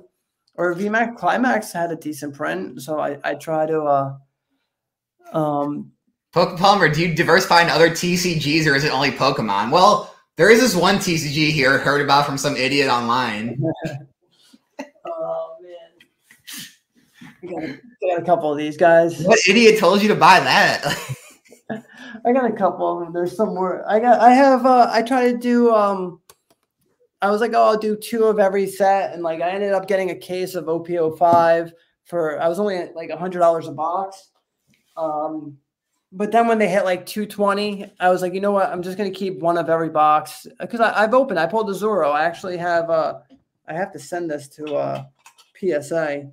Oh no, BGS. I sent everything to PSA yesterday, but I'm gonna send that to BGS. Yeah, I've heard like the One Piece. They're such good condition. You got to get like black labels with them. Oh yeah, yeah. But One Piece is fun. I'm not gonna sit here and lie. I enjoy opening One Piece. You know, I like anime. I like Dragon Ball. I like One Piece. It's fun. I mean, it's not fun for me when a set comes out and it's $200 a box right off the rip. Like, and you were into what? Like action. What were you into before this? Like Hot Toys. I have a lot of Hot Toys. They're all around this room. Yeah, Hot Toys. I love Hot Toys. Okay. Yeah. And you did well on those too, right? Yeah. I mean, the market's down on those a lot lately. Very down. So I haven't been going as like crazy in the Hot Toys. Like, dude, I set up all the ones I wanted to keep. I had no idea how many I had because I didn't unbox them when I was at the other place because I knew I was moving. And when I got them all, dude, there was like 100 Hot Toys, right? Not even kidding, maybe more. So I have like 20 that I want to sell out of the 20, and I put like the cheapest on the market, right? Cheaper than eBay, anyone's listing, and I only sold 2 out of 20. That's how bad the market is. Yikes. Yeah, so Hot Toys not doing so hot. But One Piece, it's fun. It would be nice if I could buy a booster box at release for retail, right? Or if I could even get a case for retail. Yeah. But I just don't recommend anyone to go into it for $220 a box right off the bat. Like, that's not fun. Yeah, when I started talking about it, no one, like, at least no one that I knew or had followed or no one was talking about it, right? It was new and it made sense because like Romance Dawn was in like the low 100s, and then all the boxes like they came out like low 100s, if not under 100. And it made sense, right? I mean, I saw a lot of popularity. My card shop and another card shop I talked to, they were telling me how many players they were getting. I'm like, this is a real deal, and the IP strong. But now it's like, okay, Bandai, you gotta give us like a big print run on one of these because it needs a stress test. Like One Piece needs to be stress tested with a large print run. Like everyone's looking at it and thinking like, oh, this is like better than Pokemon. It's like, guys, if you took the One Piece print run and made a set at Pokemon with that same print run, guys, these sets would be $500. Like, it's yeah. They're just giving such a short amount of supply to the market where the demand's so high. That's why the prices are going so high. It's not like, oh, One Piece is more popular than Pokemon. It's like, no. I give you perspective. Like my LGS, they usually get like 20 cases of Pokemon for every set, and with One Piece, they're getting 2 to 3 cases, right? And they have a line out the door and they're sold out in the first hour. So, I mean, we have to see, I don't know, if they put out 20 cases, what would happen? Like, I don't know. It's not fun. Well, I mean, we saw what would happen, like back during the boom with Pokemon, like you saw Vivid Voltage boxes going to $200. 200 and something. Yeah.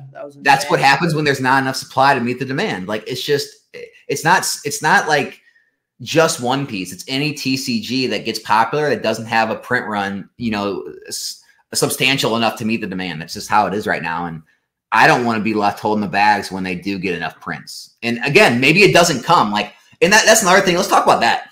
It's okay to miss. In my opinion, it's okay to miss things than it is to. I'd rather miss things than get caught in them, right? Like, I'd rather not buy it at $200 a box and have more print runs just never come, and it goes to 300, 400, 500. Than buy a bunch at 200, have it get massive printed, fall down to $90 a box, and then take 4 years to get back to 200. Like, I'd rather be in the position A than position B in that point. I just don't want to be in that position at all where I have to pay that much when a first set comes out. No. Would you guys, what does it say? Would you guys have sold some of your position if you were holding XY and Sun and Moon cases? He is holding. Well, I did. Yeah, I did. You're still holding. Oh yeah, I'm still holding. Yeah, I sold everything, guys. It just made sense to me at the time. I mean, honestly, it was the right decision. Looking back, like, I want everything, but it was still the right decision on like what the money did, what I did with the money, like since then, like other like stock market investments. Like, it made sense, but no, it sucks that it's gone too. Yeah. What if you could trade Evolving Skies booster boxes as a crypto? They could back the crypto by holding a bunch of boxes, like how USDC backs their crypto by holding dollars. I don't do the crypto much. I tried Dogecoin because my buddy was all about it and like it was doing really good. And you see, I like to hold. I held and it didn't end up well. Yeah, no, I don't mess with crypto a ton either. Do you think Astro Radiance boxes will be 200 by the end of the year? I think they'll be 200 by the end of the summer. Like easy. I think they're going to be. I think that's an underrated set. I think the print run is going to play a part of that. I think Astral Radiance wasn't printed as they never had their reprint. Astral Radiance, from my knowledge, Astral Radiance never had their reprint. Right, Brilliant Stars did, Lost Origin did, About My Skies. All of them had their reprints, even Silver Tempest. But Astral, I think it'll be a $200 box sooner. Is Pokemon Plumber on the team of double boxing cases? Oh man, dude, my Discord got heated one night. I knew double box cases. Dude, there's like 2 camps, and dude, I still, for the life of me, I can't figure out. Cases. Dude, there's like a whole camp of people in my Discord that were against it, and I'm like, okay, dude, do you guys know you're in a collectibles market? Bro, because like Pokemon Center, like that's the risk with Pokemon Center because they just send it right in a booster box case, right? And it drives me insane. You want to see what happens when you don't double box? I'll show you. Dude, it was wild one night. I can't figure out for the life of me. It's like these are collectibles, like, and then people. I mean, so the side of the people who don't believe in double boxing, right, is. Well, it's a cardboard box that's protecting another cardboard box that has packs protecting the cards. It's like, dude, not everyone just collects the cards. Look at that, dude. The whole top because they didn't double box it. Look, this is a case of Lost Origin. I don't want to show my address on it, but yeah. And so what'll happen is if you ever open that, odds are those boxes are damaged, and now the people who collect sealed product have damaged boxes, which are going to go for less in the market. But the people who don't double box, their method is, well, I'm just trying to move this stuff as fast as possible. I'm going to slap the label right on it. I'm going to send it through the mail. It's like, dude, it costs like another $1 in cardboard. You don't even have to put packing material. Just wrap some cardboard around it so that then slap a label on that so the label's not directly on the box where, yeah, you can heat it up and try to peel it off. Like, but it's just like, dude, the amount of like the ratio of money that would cost to double box it compared to how much you're selling cases for, it's so non-existent that I don't understand the camp of not double boxing. Not according to my friend. He double boxed and paid like $70 in shipping. Dude. I felt, dude, okay, so listen, a buddy of his was trying to move a case of Chilling Reign, and we made a deal for it, and he shipped it, and he packaged it in too big of a box, and so it charged him like $70 at the post office.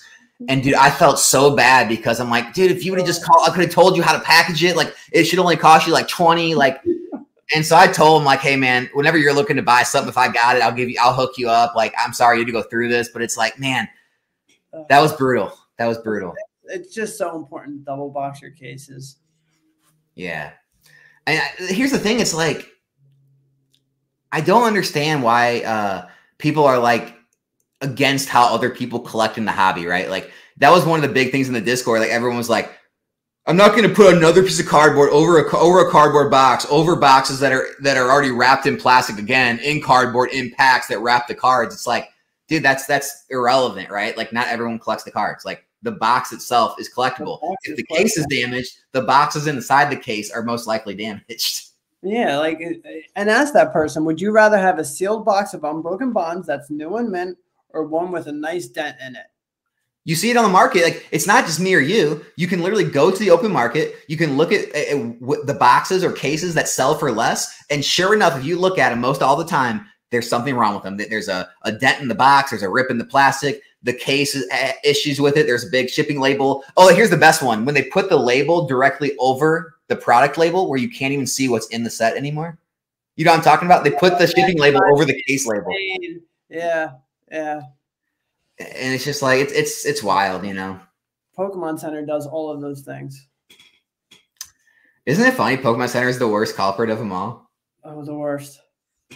You know, you give me an option to double box. I would pay the extra $20. So, you know, I always pay a little extra if I find a minty box or case over a destroyed one. Always. Exactly. I mean, if someone has a box, right, and their asking price makes sense and it's mint, right, I won't even haggle with them if the box is mint. Like all these boxes back here, right? Or mint. Like I opened a case of Chilling Rain, and dude, half of them had that loose packaging on them. So like, dude, I'd rather have the mint one. That's me, but I'm a sealed collector. Nah, Mace, will you ever post a video of your sealed booster box collection? I got to keep some things to the imagination, man. You have to, right? I got to. Hey, I have a question for you, man. So, I mean, obviously, I know you had to get rid of them, or you didn't have to, but you decided to get rid of those for, do stuff for the house. But you're looking at the market the way it is right now, and like, what you still like to collect. Like, are there any of those older slabs that you think are good buys that you might start moving in again based on what they're currently at or what you currently see happening? I really want to get my Crystal Zard back. Right, that one like crushed me to sell. I missed that. I mean, the Lugia dropped a little bit again. Like those are two cards I definitely want. But right now, you're gonna think I'm insane, but I'm grabbing all the alt arts that I got rid of. Right, like modern stuff. Like you think you're insane? I'm doing the same thing, dude. Yeah, I think I really like, dude. I sold the Machamp from Astral Radiance at like $100. It's hitting 200 now. I sold the Dragonite V at like 125. That's 200 now. All of them have gone up, but they're like, dude, they're so beautiful. They're so sick. Like, I want the Latias again. Like, that's another card I want. That might be like my next purchase is going to be the Latios and Latias if I can get it for like 16, 17 right now. Yeah, I mean, like I said, now I can really get back into it. Now that I'm pretty much done with the house. Yeah, it's like so hear me out on this. You can kind of give me your perspective. But so I started buying the alt arts a few months ago, and unfortunately, I also had a lot of people coming in with like collections of sealed and Lost Origin, Brilliant Stars, Astral Radiance, all this stuff was happening, and so a lot of my money was going towards sealed, right? And I was still picking alt arts up, but time got away from me, and now like I'm trying to complete some of my alt art set, and I don't want to be paying some of these prices. It's really hard now to finish it out because like even up till the last couple of weeks, it hasn't been terrible. In these last few weeks, it's gotten out of hand where I'm like, now I'm starting to kind of pump the brakes a little bit. I'm trying to like grade myself if I do buy them, but here's what my quick question is, and I get a lot of people reach out to me or discuss this, and this is kind of my answer to it. Everyone talks about these are going to come down, right? And if you look at it, Alex, anytime a run up like this happens, things come down. So here's my explanation. You don't know where the top is. So of course things are going to give some of the gains back when they reach the top. But this is hypothetical. Let's hypothetically say Moonbryon reaches $1,500. Okay. If it repeats and then it falls 30%, has a 30% retrace, which we've seen a lot of the tag team cards. Now they've started to stabilize at about 30%. Yeah. That's $450. So now it's going to stabilize around 1050. What if it only drops 25%? It stabilizes around what it's at now. And so like that's a good point. You're risking the fact that like, you're thinking this big drop's coming. A big drop could come. What if by the time these run up, the drop isn't even as substantial as what you could buy in like right now or what you could have bought in a week or two ago? Like people always, they always underestimate the rise and they always overestimate the fall. I felt in this hobby, right? Because everyone likes to be negative, right? They don't think things can go up as much as they can. And they always think they think they're going to come down more than they actually are. And so that's like my stance on it. Like, of course there's going to be a retrace. The question is, how much is that retrace going to be per card? And where does that retrace start from? Is it now? Is it in a month when these things are 20 or 30% higher? I don't know. Like, what do you think? Well, I can give you an example. Like with the Magikarp Wailord from Team Up, right? I graded that myself. And, it went from 200 to like 400 to 700 to $1,100 at one point, right? And then it retraced to about 600, right? So that went from a $200 card and it retraced and stayed around anywhere from like 600 to 700, right? But it did hit that $1,000 point. But still, it was $200, and now you're $500 more, right? And you could have been at you could have been at the $400 or $500 mark, saying this is all going to come down and retrace and crash. You need to sell now. Yep, and the Gengar Mimikyu did the same thing. That was like 300, 400, and that one went up to 1,200, and then I think it dropped back down to like 600, 700. Did the same exact thing, but now it's sitting at I'm not sure. I'm pretty sure it's at 700 right now. So it's doing the same thing. It's so, I mean, who says that Machamp? Maybe their defense is the populations on them, but maybe that Machamp can go up to 400 and then settle down around 275, right, or 250. I mean, they're not printing any more of it. So I mean, you have so many people that love these cards, and that's the same thing with the pops. So I mean, I don't know. Maybe that Dragonite won't be 200 anymore. Maybe it'll go up to 400. It's tough with slabs, man. I think they're going to keep going up. I think they're going to drop. It always happens. They'll drop and then they'll stabilize. But you just don't know what the highs are going to be or the lows are going to be.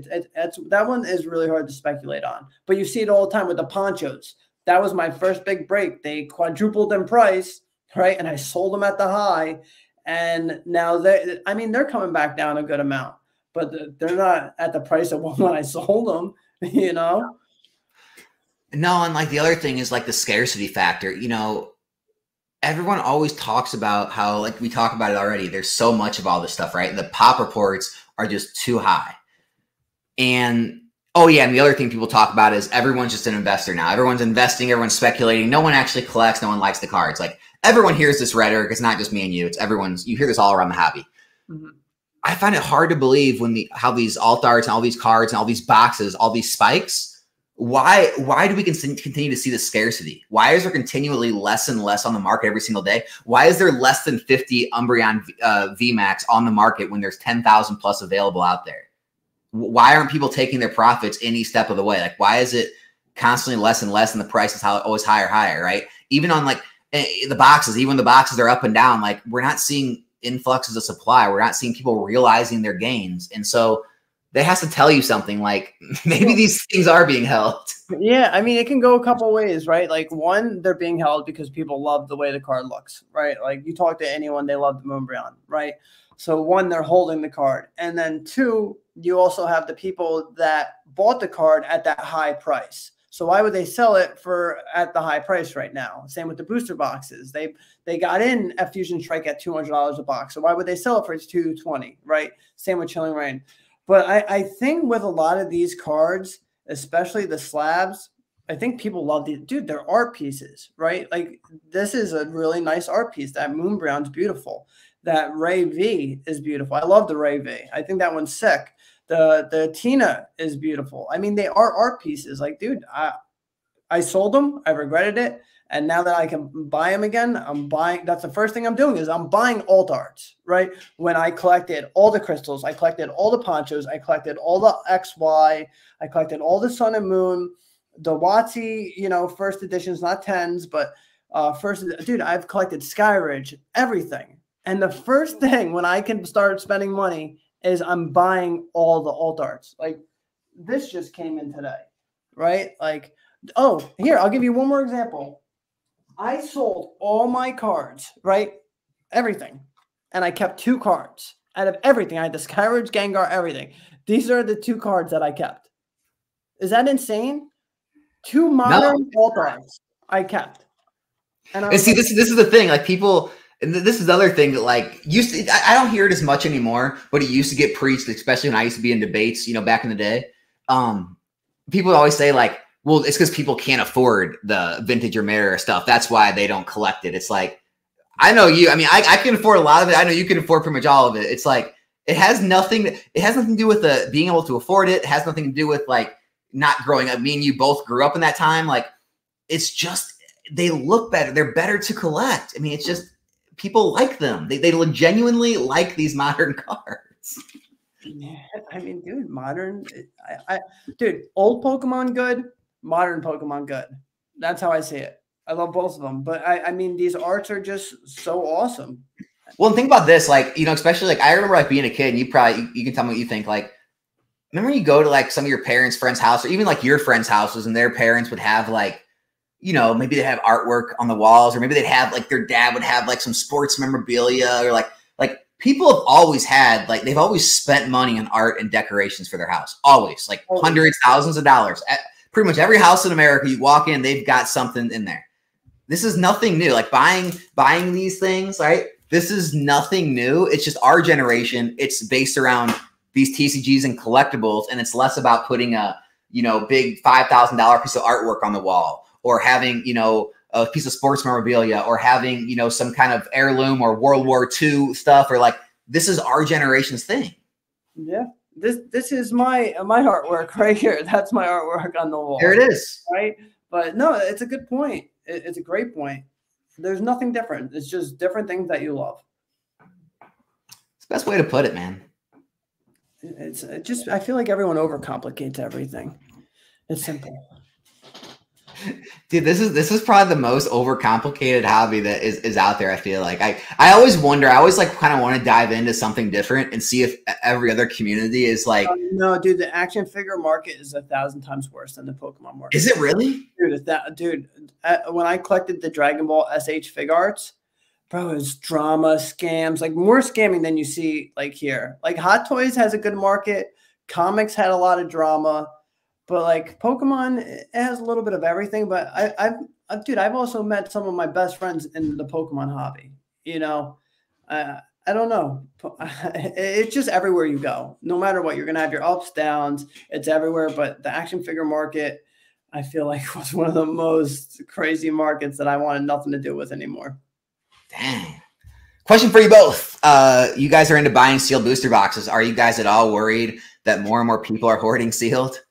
I don't care. I'll say this. Just remember, from anyone you hear, including me and including us, it's the internet. Every Discord you're in, every Instagram post you see, every chat and comment section you see. All right, the team up. Believe like nothing of what you hear and half of what you see, because sometimes pictures of people shown, maybe not theirs, maybe they're here today, gone tomorrow. They're flipping it. The amount of people say they own stuff or say they're buying stuff or all this stuff, half of it's not true. Like, not as many people, one, have as much as they say they do. Two, hold it long enough. And, you know, everything's, it's a lot of social media, a lot of online. It's made up BS. Like, if there were truly, everyone was doing this and everyone had thousands, tens of thousands, hundreds of thousands, millions of dollars in this stuff, why is no one ever selling it? Why is the market never dumping on all XY evolutions or, you know, Burning Shadows, Shining Legends, like Hidden Fates? Like, why aren't all these sets, or why isn't Evolving Skies crumbling to zero? If there's so much Evolving Skies out there, when it goes from $100 to $700 a box, why are people not taking their profits in mass? Why is it still becoming more and more scarce? Like, at what point do they dump? Is it just a constant pump? Is there? And so I think you just have to. You have to kind of step away and realize, hey, this is the internet. Everything's embellished on the internet. People like to get on comment sections, their Discords, and say ridiculous things. It's not as happening as widespread as you think. Dude, there's no way, because even me, like, I'm being honest, like, sometimes when I keep like these last 2 cases of all storage, I'm like, oh, should I be buying more cases? Like, even sometimes I feel like, you know, weird spending $1,800 on 2 cases. So it's like all these people are like, oh, I'm buying this, I'm buying that. It's like, are you really though? Like, it's just, I don't know, man. Then why? Well, you know, the greatest part about it is you'll have this, a lot of times the same people, they'll talk about how, you know, the average like person can't save $1,000 in their savings account, or like a lot of people in this community are like broke or live on credit cards. But at the same time, it's like everyone's doing this. You can't have it both ways. Does no one have money, or does everyone have thousands of dollars to put into sealed product and not touch it? Yeah, it just, I don't know, man. It just doesn't make sense, right? It's just like, all right, then all these people that bought Chilling Reign at $80, why aren't you taking your $120 gain when you have 100 boxes, right? Go make a quick 12 grand. I don't understand it. Like, are they, because logically, right, if they're an investor, then once they hit 120%, right, they're dumping it all. Why don't I see all the boxes getting sold right now? It's just, dude, I just hear so much shit talking. I don't know. It's like, here, first of all, like, you know, me and you both know people that they're not on social media. They don't have Pokemon Instagrams. They don't conversate on Discords, but they collect in the background, right? Or invest. And then you see like PokeRev in the big channels. You see they get hundreds of thousands and millions of views. They have thousands and thousands of people in their lives, right? But then you come to like these investing channels and like there's over 200 people in here, which is great. I appreciate all you guys being here, which is crazy. Love you all. But there's like over 200 people in here. There's, you know, like 8,000 or 9,000 subscribers, whatever. Like, you know, there's some bigger market channels, but this is such a small fraction of just the people that are on YouTube, and then the people that are broader in the Pokemon community. Then it's worldwide, people that don't even speak English. It's like, when you think about how small this little community is, and it makes it seem a lot bigger, because you're talking to a bunch of people in a really small room. They're all doing the same thing. But it's like, when you look outside, it's like you talk to a regular person. You're investing in Pokemon? Are you crazy? What do you mean? I try to get my customers to invest in Pokemon. He's like, oh, I'm selling his rental property. I was like, dude, put it in the Pokemon. And he thinks I'm insane, you know? But you know what a lot of people forget? Like, dude, you have so many streamers now, right? There's Whatnot, there's Drip, there's TikTok. Bro, they are ripping thousands of boxes in a 24-hour period. I'm not even kidding, probably 1,000 boxes or more a day, right? Rip, nonstop. So, dude, these streamers should be our best friends, because they're opening it all. Well, here, let's do some math, right? So we can all agree that alt arts, especially Moonbrowns, at least like over 500 packs on average to open, right? Could be more. So 500 to 600 packs to open one. There's over 10,000 in tens. There's more graded. There's more raw out there. How many packs did it take to open 10, 11, 12, 15,000 Moonbrowns? Just do that math. It's wild. I mean, it is wild, guys. Like, when you start doing the numbers and you start thinking about how many packs it would take to open that many alt arts, when you've watched Cool Trainer Ryan now, you know how hard that Blaziken is to pull. Then you look at the pop report, you say, how is there that many thousand? Over 6 million packs. 6 million packs. 6 million packs. To open that many cards. And so that's how much of this stuff's getting opened. Like, who knows how much they printed, but there's 6 million packs less than they printed.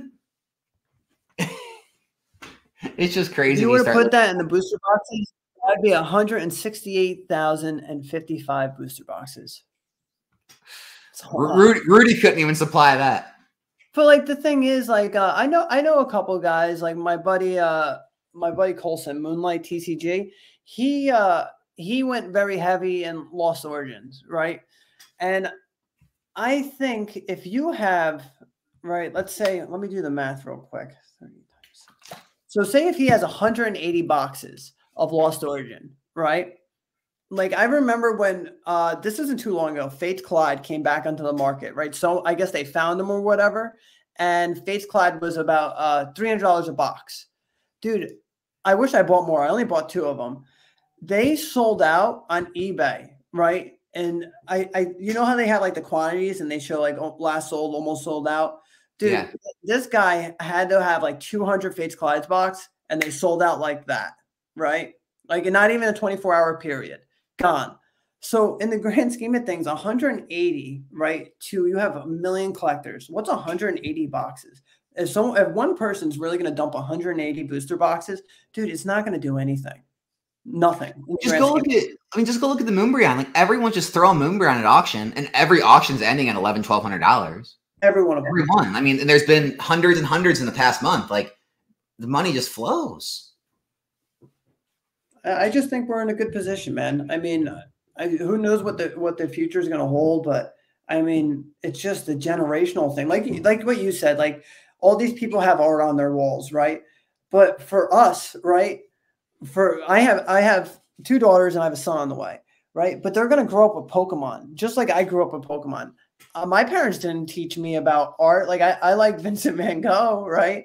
But they didn't teach me about art. And now I'm teaching my kids this. So what about when they get older? That's why I just think Pokemon's a lot more exciting, and you're always going to have that growth, especially with the sports cards. It's the same thing. Yeah, I mean, I just look at like and obviously, like, as you like get up more in social economic classes, like, it becomes higher and higher. But it's like, I just know, like, I just remember like every single parent, or like, they'd always have something, right? Some kind of thing they held dear. Like, they have sports memorabilia. They got like World War II stuff. They got Civil War stuff. They got, antiques. They got, sports. Like, everyone like has money that they'd spend, that they keep and collect. And it's like us. I mean, it's the same exact thing. And it's like, for people to think all this is going to crash, it's like, okay, well, here's the thing. People don't just stop spending money. Where's that money going to go, right? It goes somewhere. Like, unless no one's got any disposable income, America goes to zero, and we're all just struggling to get by eating soup and bread. It's like, people are going to spend their disposable income somewhere. what is going to make people stop spending money on the hobby they love?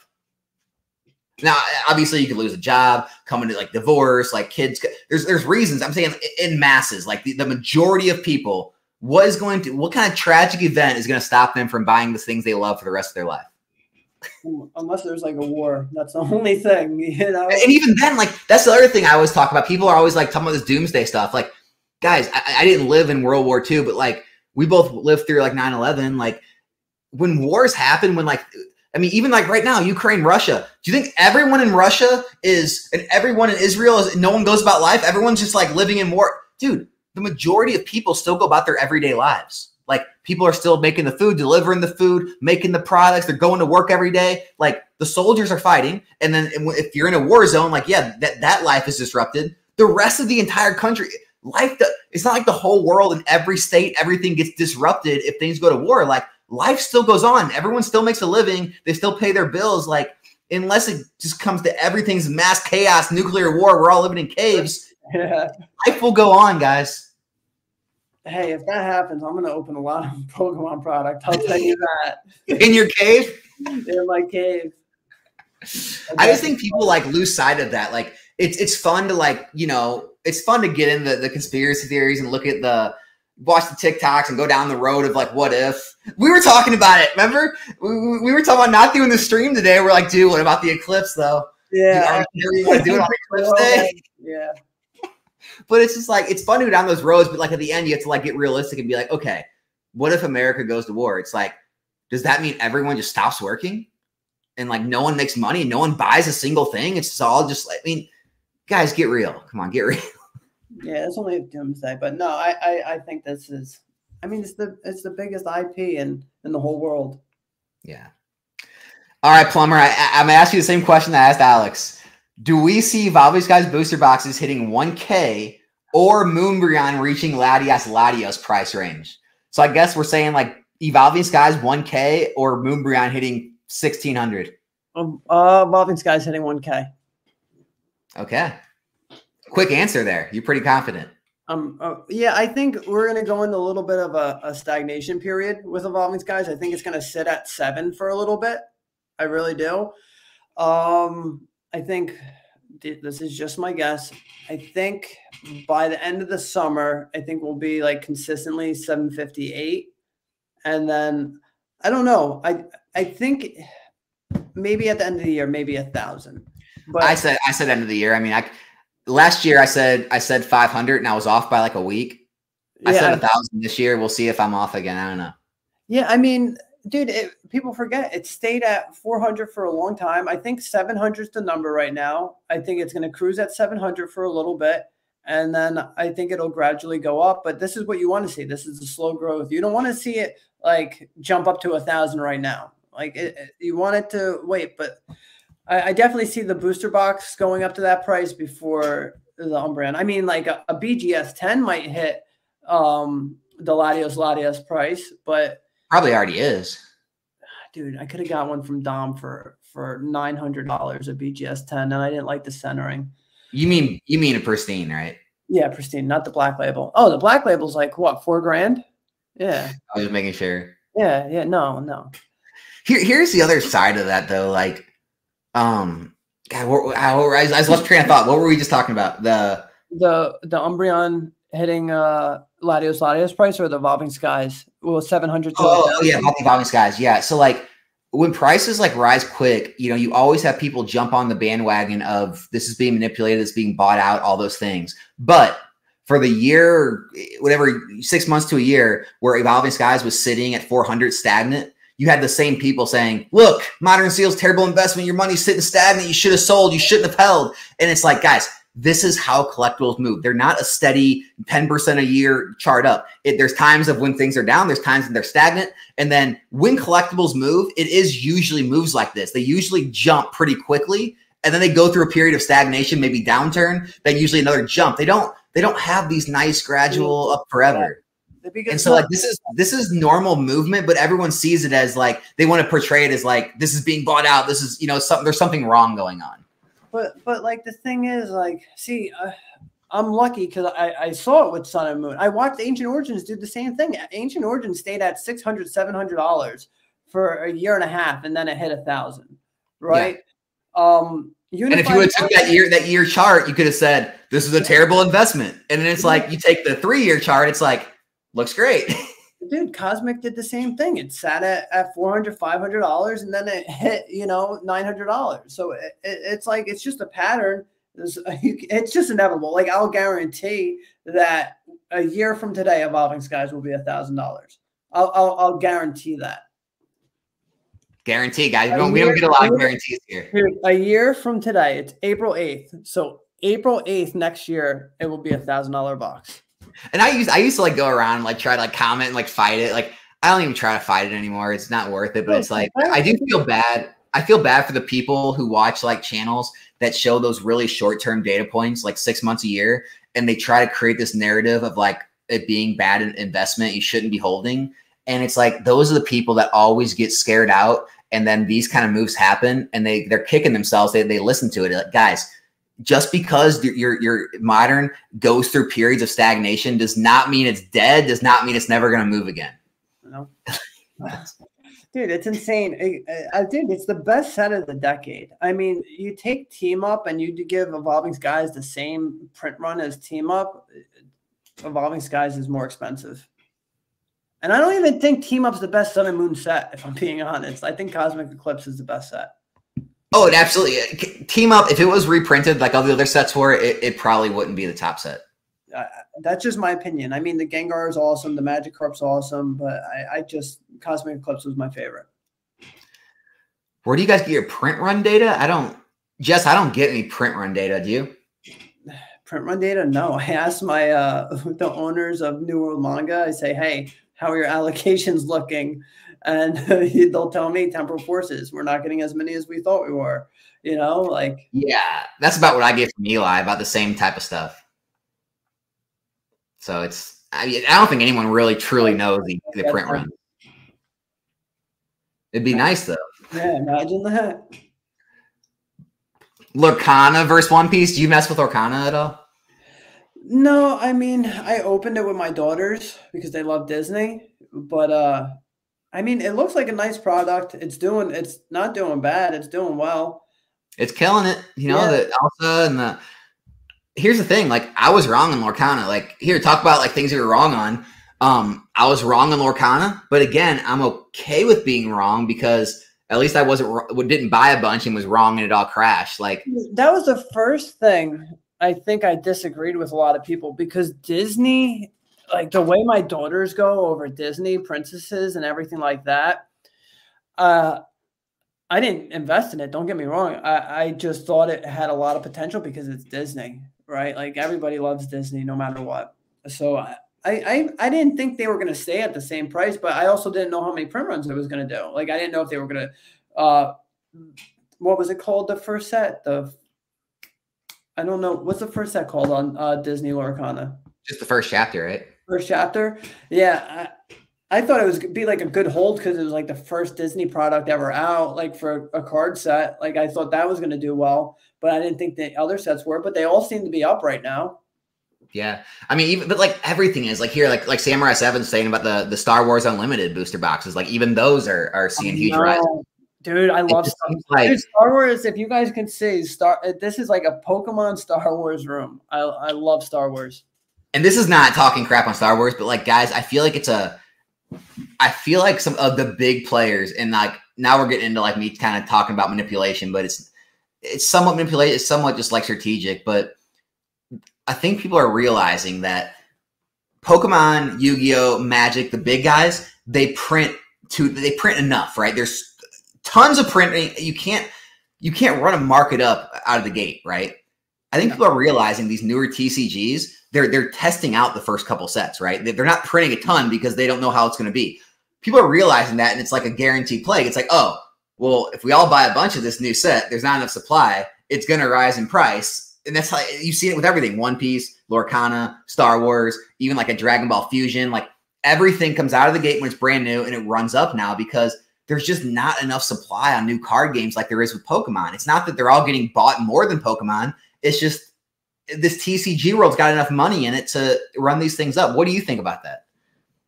No, I agree with you. I'm actually looking at it right now. It looks like what, they're 250 right off the bat. This is what we're talking about, right? It's like I didn't even know I didn't even know about this, honestly. This is my first time hearing about a Star Wars Unlimited set.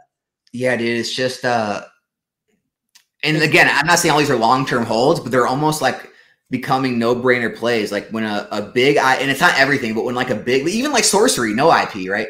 But when like a big IP releases a card game, it's just like, okay, jump in. But it's so tough. How are you even gonna, like, even like my local game store? They didn't buy any of these, right? Like, I was at my local game shop. They had them on the shelves for $89.99. I asked the manager, which I've known for 7-8 years now, right? Know him well. I said, hey man, so what's the deal with these? They selling? Like how much you got? We got a lot of them. They're selling decent. It's going pretty well, but nothing crazy. Show up next week, sold out. $150 bucks. Man, that's. I mean, what are the cards like? Are they nice? Arts? I haven't even looked into it, man. Like I didn't get in. It went without me. It's one of those things like One Piece. Like I'm not paying $100 whatever dollars a box out of the gate. $1,200 a case, so $200. It looks like a piece. Yeah. Yeah, but see, that's not fun for me. It's not. I like being able to buy Pokemon booster boxes at 90, 95, 100 on release, right? Like, I don't know. Yeah. I don't get into things when, like I said, I love One Piece. They killed it. They have an awesome TCG. The card quality is great. The art's great. But if you can't get it for retail out the gate, it's just not worth it. I love people giving me crap saying like, I've never heard Alex say he was wrong on anything. Like I've said I'm wrong on stuff before. Now, luckily most things I've been wrong on are things that I'm wrong on not making the play, right? Like, yeah, I try not to be wrong on like losing money. Like I'm okay missing plays. I'm not okay losing money on plays. So like, that's how I say I'm more conservative with stuff. One Piece was a flyer that I took, but again, when I'm able to buy it, you bought an entire case. Like at that time, I bought a whole bunch of Crown Zenith, and she's like, "Oh, you should grab this." And I was like, "No, I'm good. I'll just take one box." You know, you bought the whole case, and you 10 extra money. Yeah, I mean, like I said, you could have done the same thing in Lorcana at this point too. So it's like, you know, if you went Lorcana route, you did good too. You know, I mean, I'm not. It's just how much is the first chapter right now? People are telling me it's as much as a Blue Bottom. That's what they're saying in the chat. I haven't looked. No way, dude. Because I was like, you know what? I was like, I'll grab a case of 4. No way is that much. Do you have them? No, I didn't buy it. Me either, man. Me either. Bro, this is like 2 months ago, 3 months ago. I'm telling you, dude, it's wild. This market's so fast. It's so fast. How would he rank the 151 sealed investments? Blows your mind, doesn't it? Yeah, it blows my mind. That's insane. How would you rank 151 sealed investments? ETBs, UPCs, booster bundles? I think we got to add PC ETBs in there too, but PC ETB is at the 1. UPC is at the 2. ETBs at the 3. Booster bundles at the 4. But if you're opening them, booster bundles are high on my priority because there's a hit in every one of them. So I am like the exact same route as you. Everything you said. A lot of people are going to be against us. Why, dude? I have like 10 cases of PC ETBs. Dude, people are. Bro, imagine if Hidden Fates had PC ETBs. No, the thing is, what I'm saying is people are so. They got caught up in the scarcity of the booster bundles. And so they really think that the booster bundles are going to be like the next like booster box of like specialty sets. And I've tried to show data to people like of booster bundles and other sets like Crown Zenith or Silver Tempest, like going, and they're not performing they're performing basically what the loose packs are worth. And I try to explain to people, look, these are going to be valued at what the sealed packs are valued at. Like if you can get a UPC with 3 promo cards, or you can get a PC ETB with a stamp promo and a scarce item, like those are going to be better than getting just a box with 6 packs in it with nothing else that most likely is going to get reprinted. And it's like, no one wants to hear that. They just think the booster bundles are like the new big thing. And I don't agree with it. I think I could be wrong on that, but I don't think I think we got wrapped up in the scarcity. I had someone trying to sell me a master case, which is 6 booster bundle cases, right? And they wanted an absurd amount of money for it. And I'm like, dude, no way. I was like, I can buy ETBs and I can buy the packs for cheaper. And he's like, well, I'm going to rip all these anyway. So just give me the packs for the master case, right? Like add up to the packs of the master case. But like in the beginning, they were trying to value it because the booster bundles, like I said, if you're going to open them, they have a hit in every one of them. I've opened them before. They really have one good hit in every one of them. So that's the only reason why it would be valued more, because it is a consistent hit. And I've tested it because I've opened about like 30 of those booster bundles, right? And they all have at least a hit. Maybe that's the only way it's valuable, because maybe the hit, and that's why they're valuing it. But dude, I'd rather have PC ETBs all day. I've put it this way. I don't see a single sealed product in Sword and Shield or Scarlet and Violet that has a premium other than PC ETBs or booster boxes, right? Every collection box and tin is valued at what the packs and promo cards or extra items are valued at. Every ETB is valued like a little, somewhere like a little over what the packs are worth, but basically you could chalk that up to being the extras, the sleeves and dividers and coin, all that. You look at like sleeved or 3-pack blisters, they have a little bit of a premium over just a straight loose pack. But even 3-pack blisters, they have a promo card. The blister, the check lane blisters, they have a promo card. Like you could say the sleeved blisters have a little bit of a premium over a sealed pack, but you don't see any crazy premiums like you do with booster boxes with these other items. And so I would always go where you can get the best value per pack. And like when UPCs were $80, you got 16 packs plus 3 promo cards, and you're buying booster bundles instead. It doesn't make sense. Yeah, like I said, the only thing that's good about the booster bundles is there's a good hit in it. But I don't know. For me, it's not a great display piece. Like, oh, I'm going to stack my little booster bundle. I mean, I don't know. Like, if you're going to open them, they're great. But that's my order, and I'd rather have a PC ETB than a booster bundle. I'd rather have the UPC. People were paying like $30+ for bundles, and I'm just like, we're selling for like $40, bro. And even the people that are getting deals, they were getting them for like 30. I'm like, dude, that's $90 for 18 packs. You can get 16 packs plus free promo cards, a play mat, all that stuff for 80. When the UPCs were so cheap, it didn't make sense. Yeah, I don't agree with that. I mean, like I said, if you're opening them, there's a better hit in there than other things, but not for me.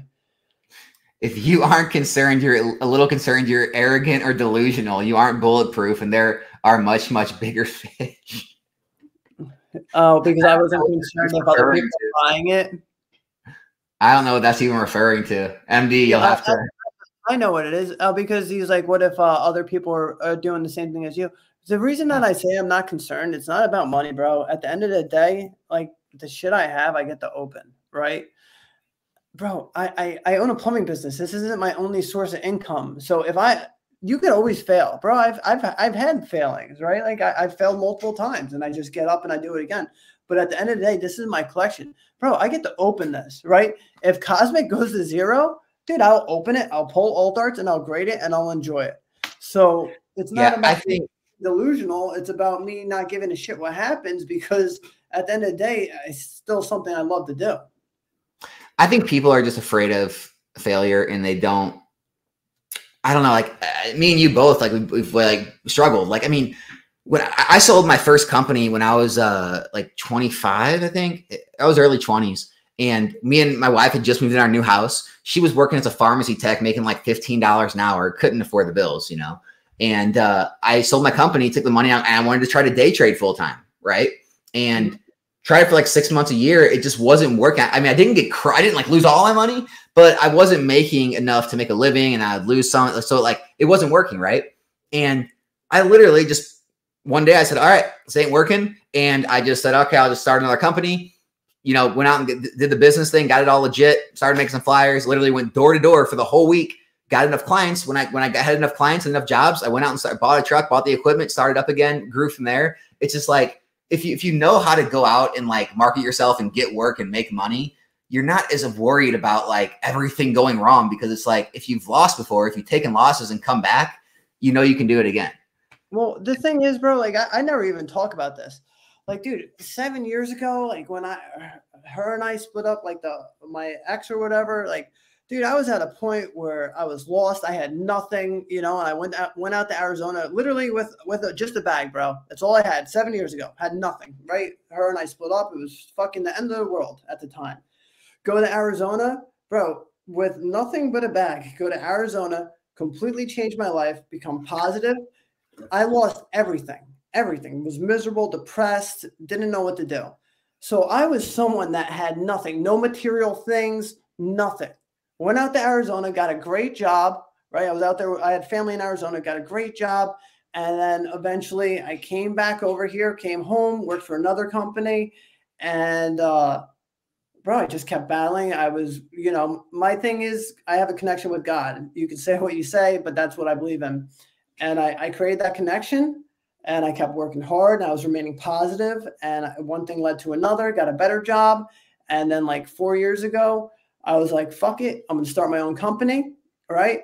Start my own company. And I'm down to my last $3,000, right? I had $30,000, right? Invested it all after my truck payment, rent, shop, uniforms, tools, down to my last $3,000. Had nothing, right? And I'm like, holy shit, I'm about to fail. And thank God I gave him my 2 weeks notice, right? Give him, we get hit with a hurricane, right? That first week, I worked from like 7 in the morning till like 11 o'clock at night, every day, right? The next week comes, I'm still working, making money, working my ass off, you know, installing sump pumps. And at the time I had a stock of 25 sump pumps that I invested in. I was the only one that had sump pumps in the area. Was installing sump pump after sump pump after sump pump, right? Went down to Pennsylvania, picked up another 25. But after those 2 weeks, word of mouth got out, and that's how my business grew. So I was down to my last $3,000, right? Everyone's like, oh, you have this, you have that. It's not arrogance. It's like, dude, I've had my back against the wall with a bag in Arizona 7 years ago, nothing to my name. And I turned into this because I gave it 110%. So yeah, if this fails, it's like having a bag in the middle of nowhere by yourself. You get back up and you go fucking even harder in it. So people don't know that about me, but it's like, dude, it's not arrogance. It's like I gave it 110%. I could fail. And if I do fail, I'll get up and I'll do it better, and I'll learn from my mistakes, and I'll be unstoppable. And I've just lived by that now. Hey, man, like take it back to the God thing. It's just like, and this can be true whether you're a believer or not. Like, you know, in the Bible, like talking about Solomon, it's like he gets to the end of his life. He's been the richest person on the earth at that time. And he says that everything's vanity. Everything's meaningless. And it's like, you don't have to be a Christian. You don't have to understand that, guys, everything's meaningless. Your spot in your company, how high you get on the corporate ladder, how much stuff you acquire, how successful you get, everything is literally meaningless. And all that's really going to matter is like, you know, what you do for people, like how you live your life, like, you know, all this stuff. It's like, so when you realize that, you don't put as much stock in it. You're not afraid of like losing this little small spot that you have in this world right now. Like, I can't lose what I have. Cause then it's like, you don't worry as much, and you just kind of move forward. And I mean, once you get that grasp, it literally, it eases your mind and allows you to like be more open for, I mean, not just risk, but just be more open for life, to not worry about like all the doomsday or negative things that could happen to you. Yeah, man. It's just like, you can't think of the negative. Always look forward and keep it moving. Like it's not about arrogance. It's just like, bro, the places I've been in for what I have, like, dude, I'm just grateful for it. I always say that. If you notice, like on all my posts, I always say I'm grateful, grateful, grateful. But it's like, if it goes to zero, man, like I'll have fun opening it. Like I try not to look. There's always a silver lining at the end of the day, right? Everyone's like make plans. Everyone. And I heard, you know, Rusty TCA Gaming. I heard him give an interview. I can't remember where it was. I can't remember if it was Pokemon Wonder or if it was on with David Person and DJ Gigabyte. But I remember him saying something like, people try to like plan out their lives too much. And like he's talking, he's like, dude, I'm just living day to day. Like, you know, it's like, and that's how you have to be. It's like people try to like plan, make all these plans. Like, oh, this year, 1 year, 5 year, 10 year, I'm going to be here, I'm going to be there. It's like, dude, your life could change tomorrow. You could get sick. You could be in a hospital bed. You could not be working the next, 2 years. Like everything, your whole house could burn down. Like, all your family. It's like anything can happen day to day. Like trying to like worrying about your life isn't gonna get you anywhere. Like the best you can do is just be happy, do the best you can for people, do the best you can for yourself and your family each day. That's it. Yeah. At the end of the day, dude, like I love my Pokemon collection, but at the end of the day, it's my daughter, my soon-to-be son, and my two daughters, my soon-to-be son, and my wife. Like, dude, I have everything I need. That's the most valuable stuff in this house. There you go, man. This is brought up a lot, right? Hot take, people want to be the next CTR hoarding booster boxes, or it's always like the next Rudy. Oh, we have a bunch of closet investors like mini Rudies. It's like, guys, no one has to try to be someone just because they're trying to make money. It's like, are we all trying to be the next Warren Buffett? Like, are we all trying to be the next, if we're investing in Bitcoin, it's like, are we all trying to be the next, somebody? Was Mark Zuckerberg trying to be the next Tom from MySpace? It's like, I mean, what are we doing here? It's like, can no one else like make money in an area or without trying to be the next person who did it first? Yeah. It's just like, I'm not the first one to start a plumbing company, but I want to be the next plumber. I just want to be myself, man. This is what I do. This is my money. This is what makes me happy. Like, I don't like all these other guys. They have cool positions. Like, shout out to Cool Trainer Ryan, Hanger Gang. He's the man. But like, he's not the reason that I buy this stuff, right? It's like because I enjoy it. It's not like I'd be insane to go out and buy all these cases because I want to be like someone. You get nowhere if you're trying to follow people, man. You always want to be a leader. I said I've told this story a million times, like when I started, but like, I mean, Rudy didn't have anything to do, or like, I mean, Cool Trainer Ryan, I didn't know about him back then. I didn't know about really anyone. I was watching like Leonhardt and stuff.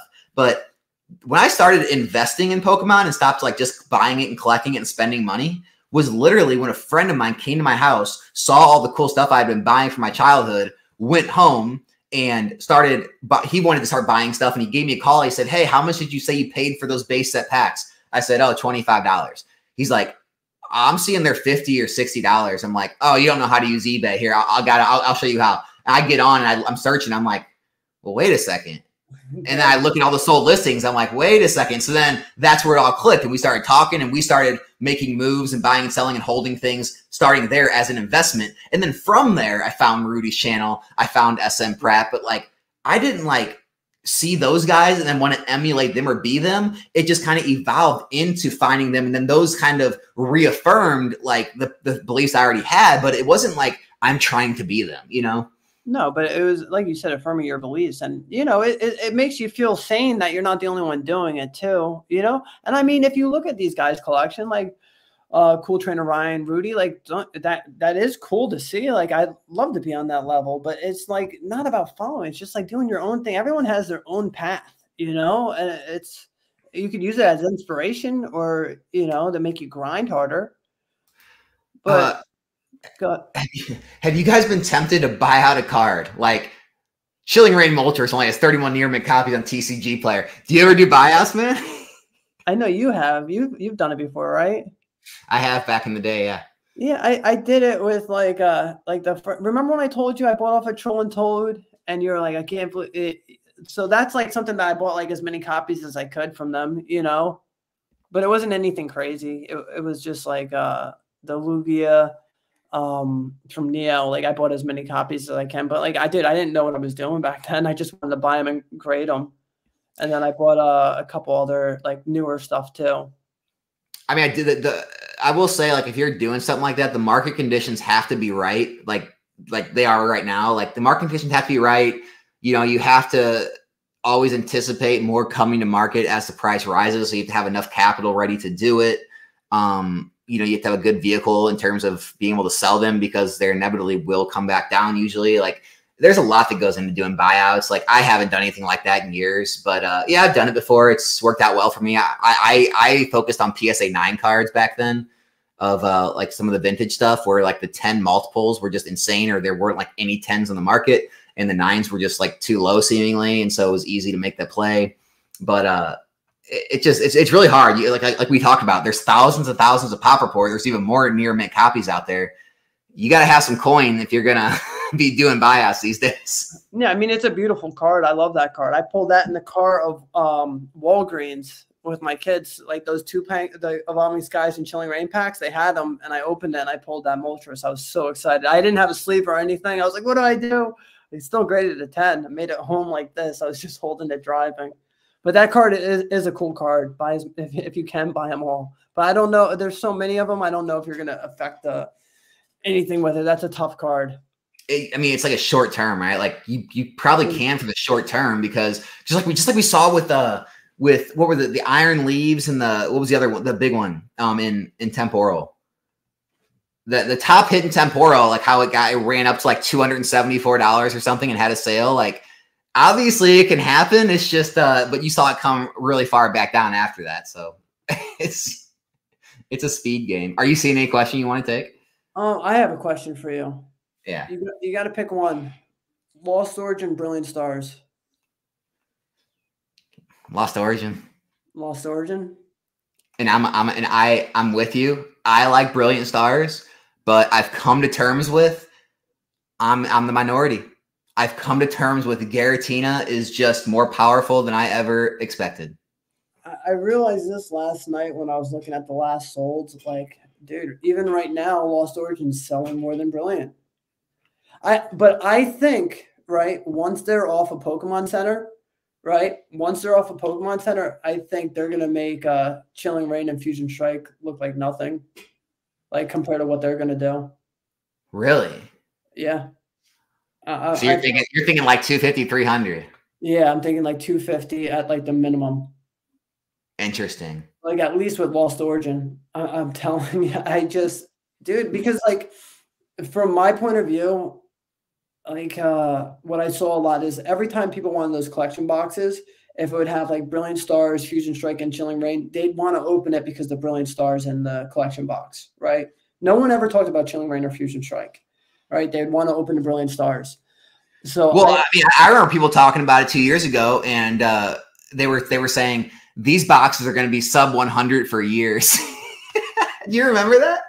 Yeah, I just think I think Brilliant and Lost Origin are just.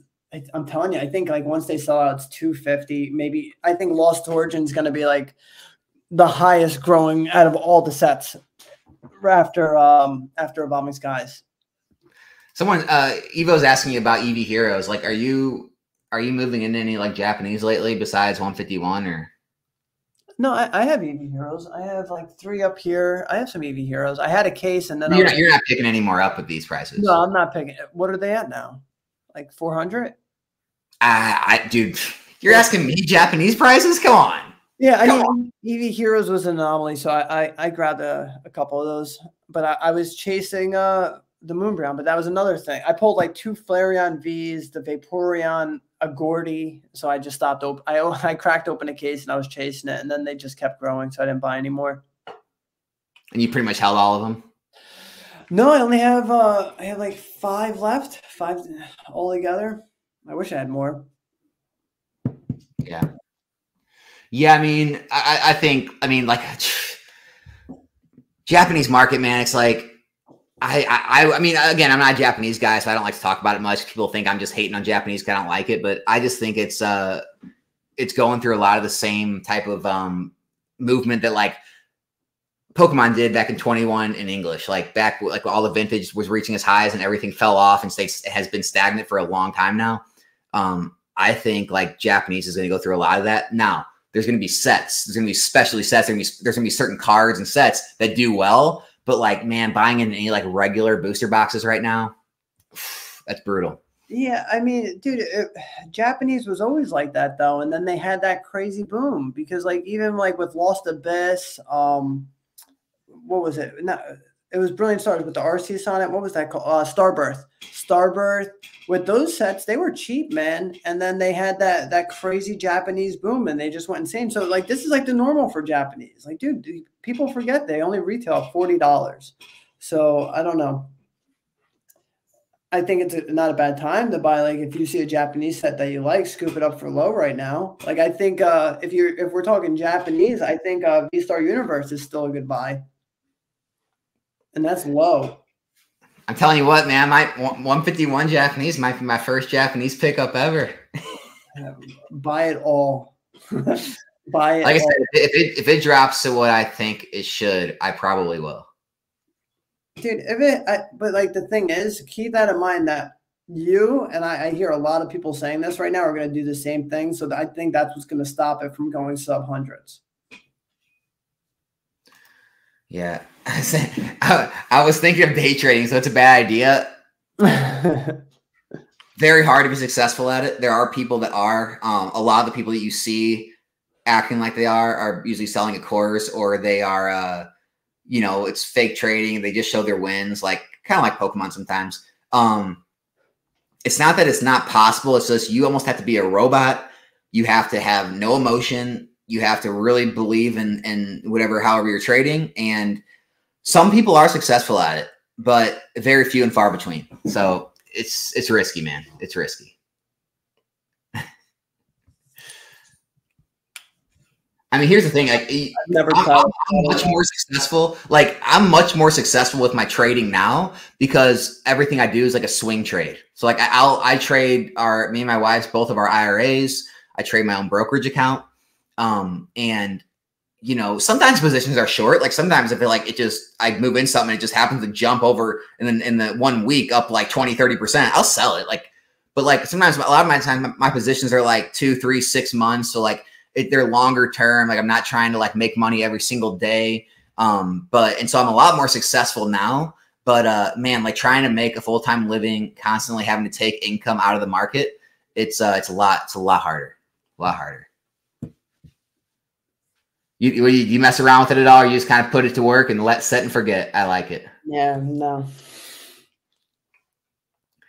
Do you think compared to other sets, Sword and Shield is being held and invested more, which makes it more risky? It seems like more. There's definitely a lot more people holding Sword and Shield than Sun and Moon, X and Y. I still feel confident with Sword and Shield after seeing these little growths, right? But I feel more confident in my Sun and Moon, if I'm being honest, right? I think Cosmic's always, but I don't know. I the proof, it's literally happening. And it's hard to, manipulate all these sales at 220 for Fusion Strike. So it's I don't know. I'm feeling pretty confident with it, man. So you're still picking up Sun and Moon boxes. You picked up some Cosmic. You picked up you picked up what, Unified Minds case lately? Yeah, because so I already had a good amount of Unified Minds, but the only way he would sell me the Cosmic was if I bought the Unifieds. And I was with this guy, and he was supposed to buy the Unifieds, and I was buying the Cosmic since it was a good deal. And he, at the last second, he's like, "Oh, I don't want to pay that amount." And I'm like, "What do you mean you don't want to pay the amount?" So then I looked at the guy and I was like, "Will you do it for this price?" And I took $300 off the whole total. And he's like, "I'll get back to you." And then I was like, "Dude, I'm the only one buying it, right?" He's out. So he ended up just giving me the deal, and we got it done. But I didn't want another Unifieds. I had enough, but that was the only way I was going to get the Cosmic case for a good price. And what I bought it for, I could probably sell it for way more right now. The deal was too good. But I'm actually scared. I'm actually I'm afraid when I see a text from you now that you're in your house, now that you're back having your normal disposable income. I don't even know. I don't even want to see what you're going to start sending me. What are your big pickups going to be in the months to come? Dude, I'm just going to keep buying Brilliant Stars and Lost Origin off Pokemon Center right now. If you want me to be honest, I'm just going to keep grabbing those until they're sold out. I like it. That's what I'm doing with my money, right? I'm being transparent. Right now, I just bought another Lost case last night. And every time I say I'm going to buy a Brilliant, I'm at 3 Lost and 1 Brilliant. So I don't know. I'll probably buy, and keep in mind, I have a lot of Lost already, but I just, dude, it's buying money. If they're selling at $1,200 right now, you can get at $918 after taxes. This is one of the only times in the hobby, by the way, where I've never seen this in 9 years I've been in this hobby. Never seen everyone across the entire hobby agree on this one thing. I feel like no one is disagreeing that LO and Brilliant Stars are a buy right now. Yeah. It's wild, right? And what's funny is, again, nothing's guaranteed, but I'm sure they're going to be $300 boxes in the near future, in the next 1, 2, 3 years. Dude, and everyone's going to be saying, "I wish I would have bought back." It's where were you at? Buy it. They're everywhere. I mean, they're available. But there's always going to be people like that don't buy it until it sells out, right? I see that all the time. It's like you could have bought Chilling Reign at $80, no one wanted it. It hit 150, then people were like, "Oh, it got my attention," and then it hits 200, and then everyone's buying it at 200. So I just feel it's like the same with like when a card first comes out and it's chase card, right? And like someone grades it or they grade the cards, like everyone's paying top dollar for the first card that's graded. You see it all the time. Like the Bubble Mew was selling through the roof when it first came out. And it's like, why don't you just wait 2 weeks? It's gonna drop after you see like Charizard. The Paldean Fate Charizard was 600s. Now it's 300. But it's like that every time. Oh my God. Do you remember the Champions Pathzard? How much that was? That was insane. The Hidden Fate Zard used to be $1,200. Yeah. That's one of the big ones. Honestly, the Brilliant Stars Zard has held up probably better than any of them. Yeah, I mean, what's it ever? Not Brilliant Stars. Yeah, Burning Shadows. Burning Shadows. Oh, yeah, bro. Because do you know how hard it was to get that in a 10? I know. That thing is just, it stood the test of time. It stood the test. And it was impossible to pull. Yeah.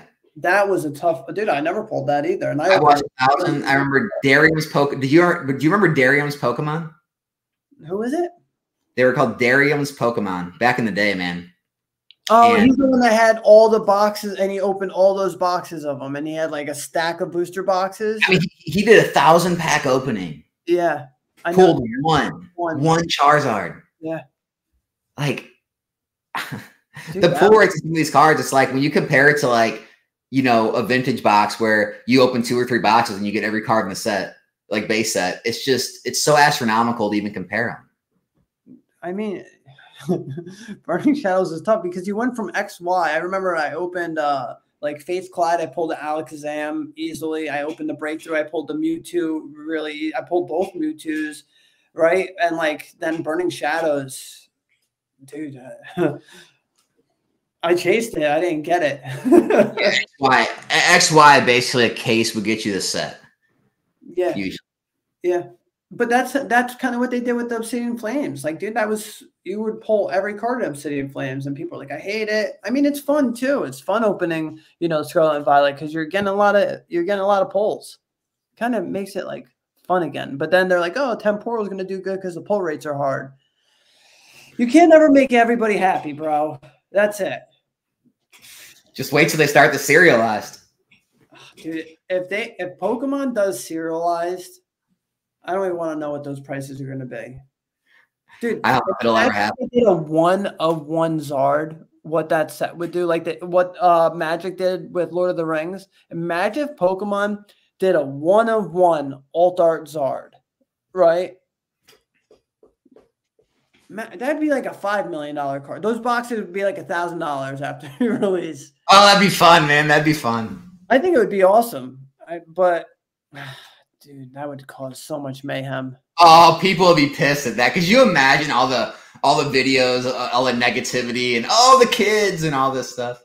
Dude, because you know how people get, man. Like, you think the stuff happening at Costco with 151 or the Evolving Skies was mayhem? This would be. Oh my God! Remember that in XY that Magikarp that was released at Target? Yeah, it would be like that. That's the one I graded tons of. Yeah, it would be crazier than that.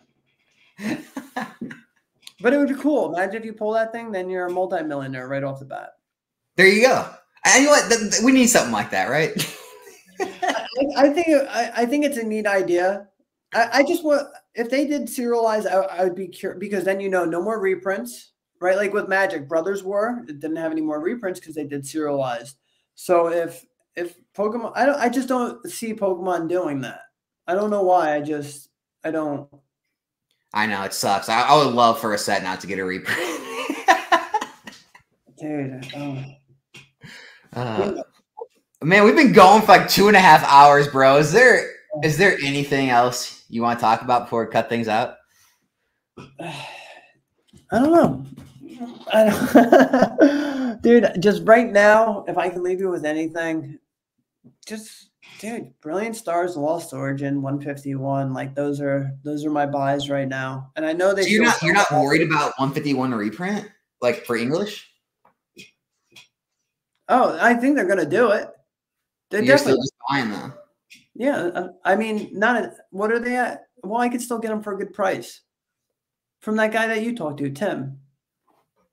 You get them. So Oh, you're getting what ETBs for like. what was it? It's like the cheapest out there. Yeah, yeah. I mean, it's like retail, like $400 a case. I don't remember. Is that retail? I don't know. It's probably I know they're like in the 500s right now. Yeah, so he was giving to me. He still has 2 more cases for me, but I don't know. But they were a really good price. So yeah, if you can get them at that price, I mean, don't spend like 500. But if they're gonna reprint any set in Scarlet and Violet, I would think it would be that set. Yeah. You know, or Paldea Evolve. How do you feel about Crown Zenith? I love Crown Zenith.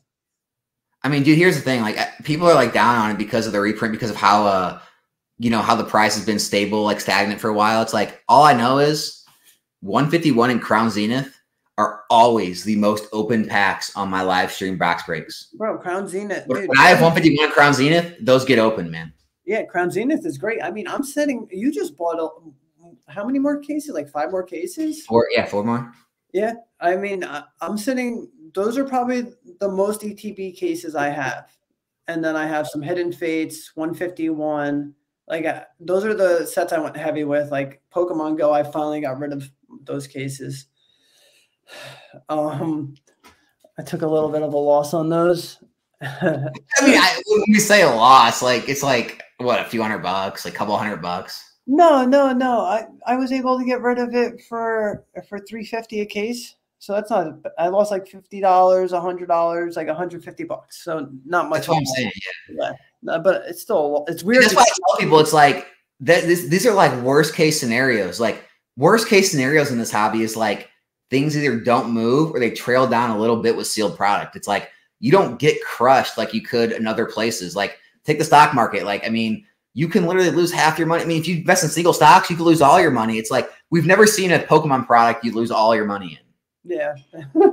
No, I don't know. Pokemon Go, I still think it'll eventually go up. If Crimson Invasion can go up, then Pokemon Go can go up in time. But the Crown Zenith, I still think is a buy. And if you could still get them for a good, what were you paying, $350 a case? Yeah, but I think they were in open market for like $390s. Yeah, so I still think Crown Zenith is a buy. I still have it up as like a top 5 Sword and Shield set, top 6. Yeah, like it's up there. Yeah, it's probably the best specialty set in Sword and Shield. It is. Yeah. So okay, I have a question. So I'm coming to New Jersey Collecticon. Yeah. You're vending. Yep. What do you vend? If you don't want to sell anything, what do you sell? I just sent a whole bunch of slabs to get graded, or a whole bunch of raws to get graded. Okay. So I'll have a lot of slabs. So none of that stuff behind you is going to be there. Nah.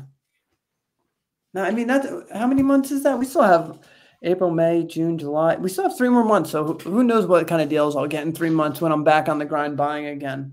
Yeah. I might buy a couple good lots, and then if the lots make sense, I don't know.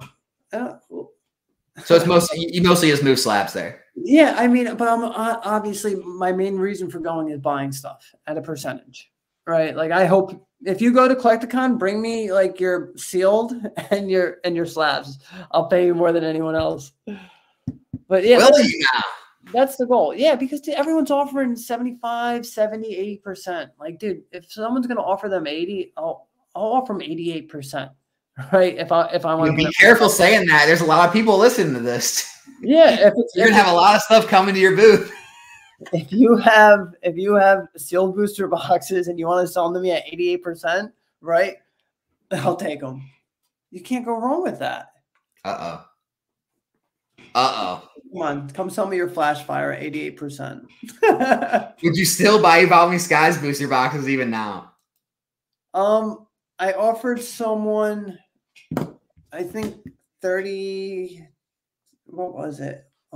I think I offered him 3,400 for a case. 700. No, hold on. What's 600 times 6? That's 3,600. Yeah, that's quite a bit under market though. Yeah, I tried getting it, but sometimes they say yes. You Yeah. know, so Yeah. so yeah. No, So let's say if a case is $4,000, you'd be 88 or 85, 88% of market would be roughly what, like 3,500, something like that. yeah. I mean, I have so many now that it's like, if the deal makes sense, I'll get it, right? But if it doesn't make sense, but believe it or not, people come and they give me these deals that just make so much sense. Yeah, some of the deals you tell me, it just if I didn't know you as well as I do, I'd be like, dude, it has to be a lie. It's just like it's crazy some of the stuff you get. Yeah, I offered 3,500 for the case, and he said, "Oh, oh." He goes, okay, that's pretty fair." And he wanted cash, so I would have met up with him and gave him cash. But that's probably the max I'm paying on those right now, which is still decent because, dude, you're stabilizing at like 650, 700 right now. Well, that's all you're going to get. I mean, he's not going to get more selling it online. So No. So it'll benefit both of us. But yeah, that'd probably be the most expensive. Like, most I've spent on a Bobby Sky's case right now. Someone said in my Discord, all top hits sold out fast and people were selling above market. Is that normal at cons? Not from my experience. My experiences, here's how I handle cons is I don't vend, but I walk around. I try to find the booths because I'm looking to grade. But if you're looking to buy slabs, you don't have to do this. But I look at the booths who don't have slabs; they just have singles and sealed or something. And I'll start looking. I just strike up conversations. I try to talk to the people. I try to find a good amount of cards, and I try to work a deal, and then I'll bring out the cash and try to get another deal with cash. And usually it gets down pretty good under market, like under TCG player near mint pricing. I've had very good luck. Even like sealed stuff I've bought have been under TCG pricing. So maybe it's different this year because the market's crazy. I don't know. Like, what do you see? So a couple, I'm not going to say who it is, but one of my buddies, and like they joined like a group of another big guy. Like his new thing he says to me is like, at con, I'll sell it for that. At con, I'll sell it for that. I'm like, bro, you're $300 over comps, right? But people do pay more at cons, I guess, because you're in. And what is it? What is this for? For everything, bro. Booster packs, slabs, sealed, right? It's all upcharged, right? Because they always say, oh, at con, I won't have a problem selling, because you're in that environment, right? And people will feel like pressured, or they want to be like, oh, I'm cool, I'm spending this. Like you see it all the time, unfortunately. And yeah, people buy money to spend. Yeah, I mean, they bring money to spend. They bring money to spend, right? So I see that happen all the time. When I first got in a hobby, like I didn't know that I was overpaying on slabs, right? Like there was times where I was buying Ultra Prism at $300 a box, right? When that was way too much, but I didn't know better, right? Like I didn't know the market yet. So I'm not saying they take advantage of people, but a lot of overcharge at cons. Nowadays, I won't even deal with them, right? Like you said, I'll walk around, I'll talk to people. Now I know a lot of people in this hobby, so there's no more like bullshit in between, right? That is like, all right, give me your real price, right? Like that's what I say. Don't give me your sticker, give me your real price. But that you do see it quite often, people gouging a little bit at cons. Yeah, that's. I guess I just haven't experienced it. Yeah. Yeah, but then you see people that are just like happy to overpay too, which it doesn't make sense. But like I said, it's just people don't know better. Like we take all this information, like all these negative things that happen to us in the hobby and all these positive things. We've learned so much, and like we forget like that people don't know as well as we do, right? Like I mean, here's the thing. It's like some things, I mean, slabs a different story, but even slabs, like we talked about, people like really in the condition, like maybe they're trying to cross grade it, but like there's situations where I would pay overpriced for a raw. I mean, geez, if I look at the card, hit a 10, yeah, I would do that too. But say like a graded card, and you don't even see comps hitting that price, but they're like, oh, it's a really good copy, and like, dude, I see it all the time. Yeah. And same thing with like retail stores, with the sealed product. It's like, well, yeah, the sealed product's right in front of your face. You have it in your hands. You can buy it right there. Like that's how game stores upsell booster boxes the same way. It's like there's always going to be kind of that retail higher, but like No, I would say to you, Jimbo, you know the market, talk to the people. A lot of people are going to work with you, and especially if you're, buying a good amount from them, if you're spending cash, whatever it may be. I don't think there's a reason to pay much above market on a lot of stuff. Also, guess what? There's hundreds of people vending there. If one person's, kind of being an asshole, go to the next guy. Yeah, exactly. Oh man, what Discord groups you recommend? The only Discord group, Nostalgianomics Discord. I don't know, man. There's a lot of Discords out there. Man, I think we should wrap things up. Pokemon Plumber. He's got a wife and kids he has to get to. Man, we can't talk all night. Yeah, I gotta go eat dinner, and I got a water softener job in the morning. Nice. Those are your bread and butter, you said, right? Love those. Love doing water softeners, bro. So Nice. tomorrow's a good day. No, dude, I appreciate you having me on here. No, man, I've been wanting to for a while. I'm glad we finally got a chance to again. Yeah, dude, this is nice. But I'll be able to see you in a few months, and yeah, we'll have a good time. Yeah, dude, you're gonna come over and swim, right?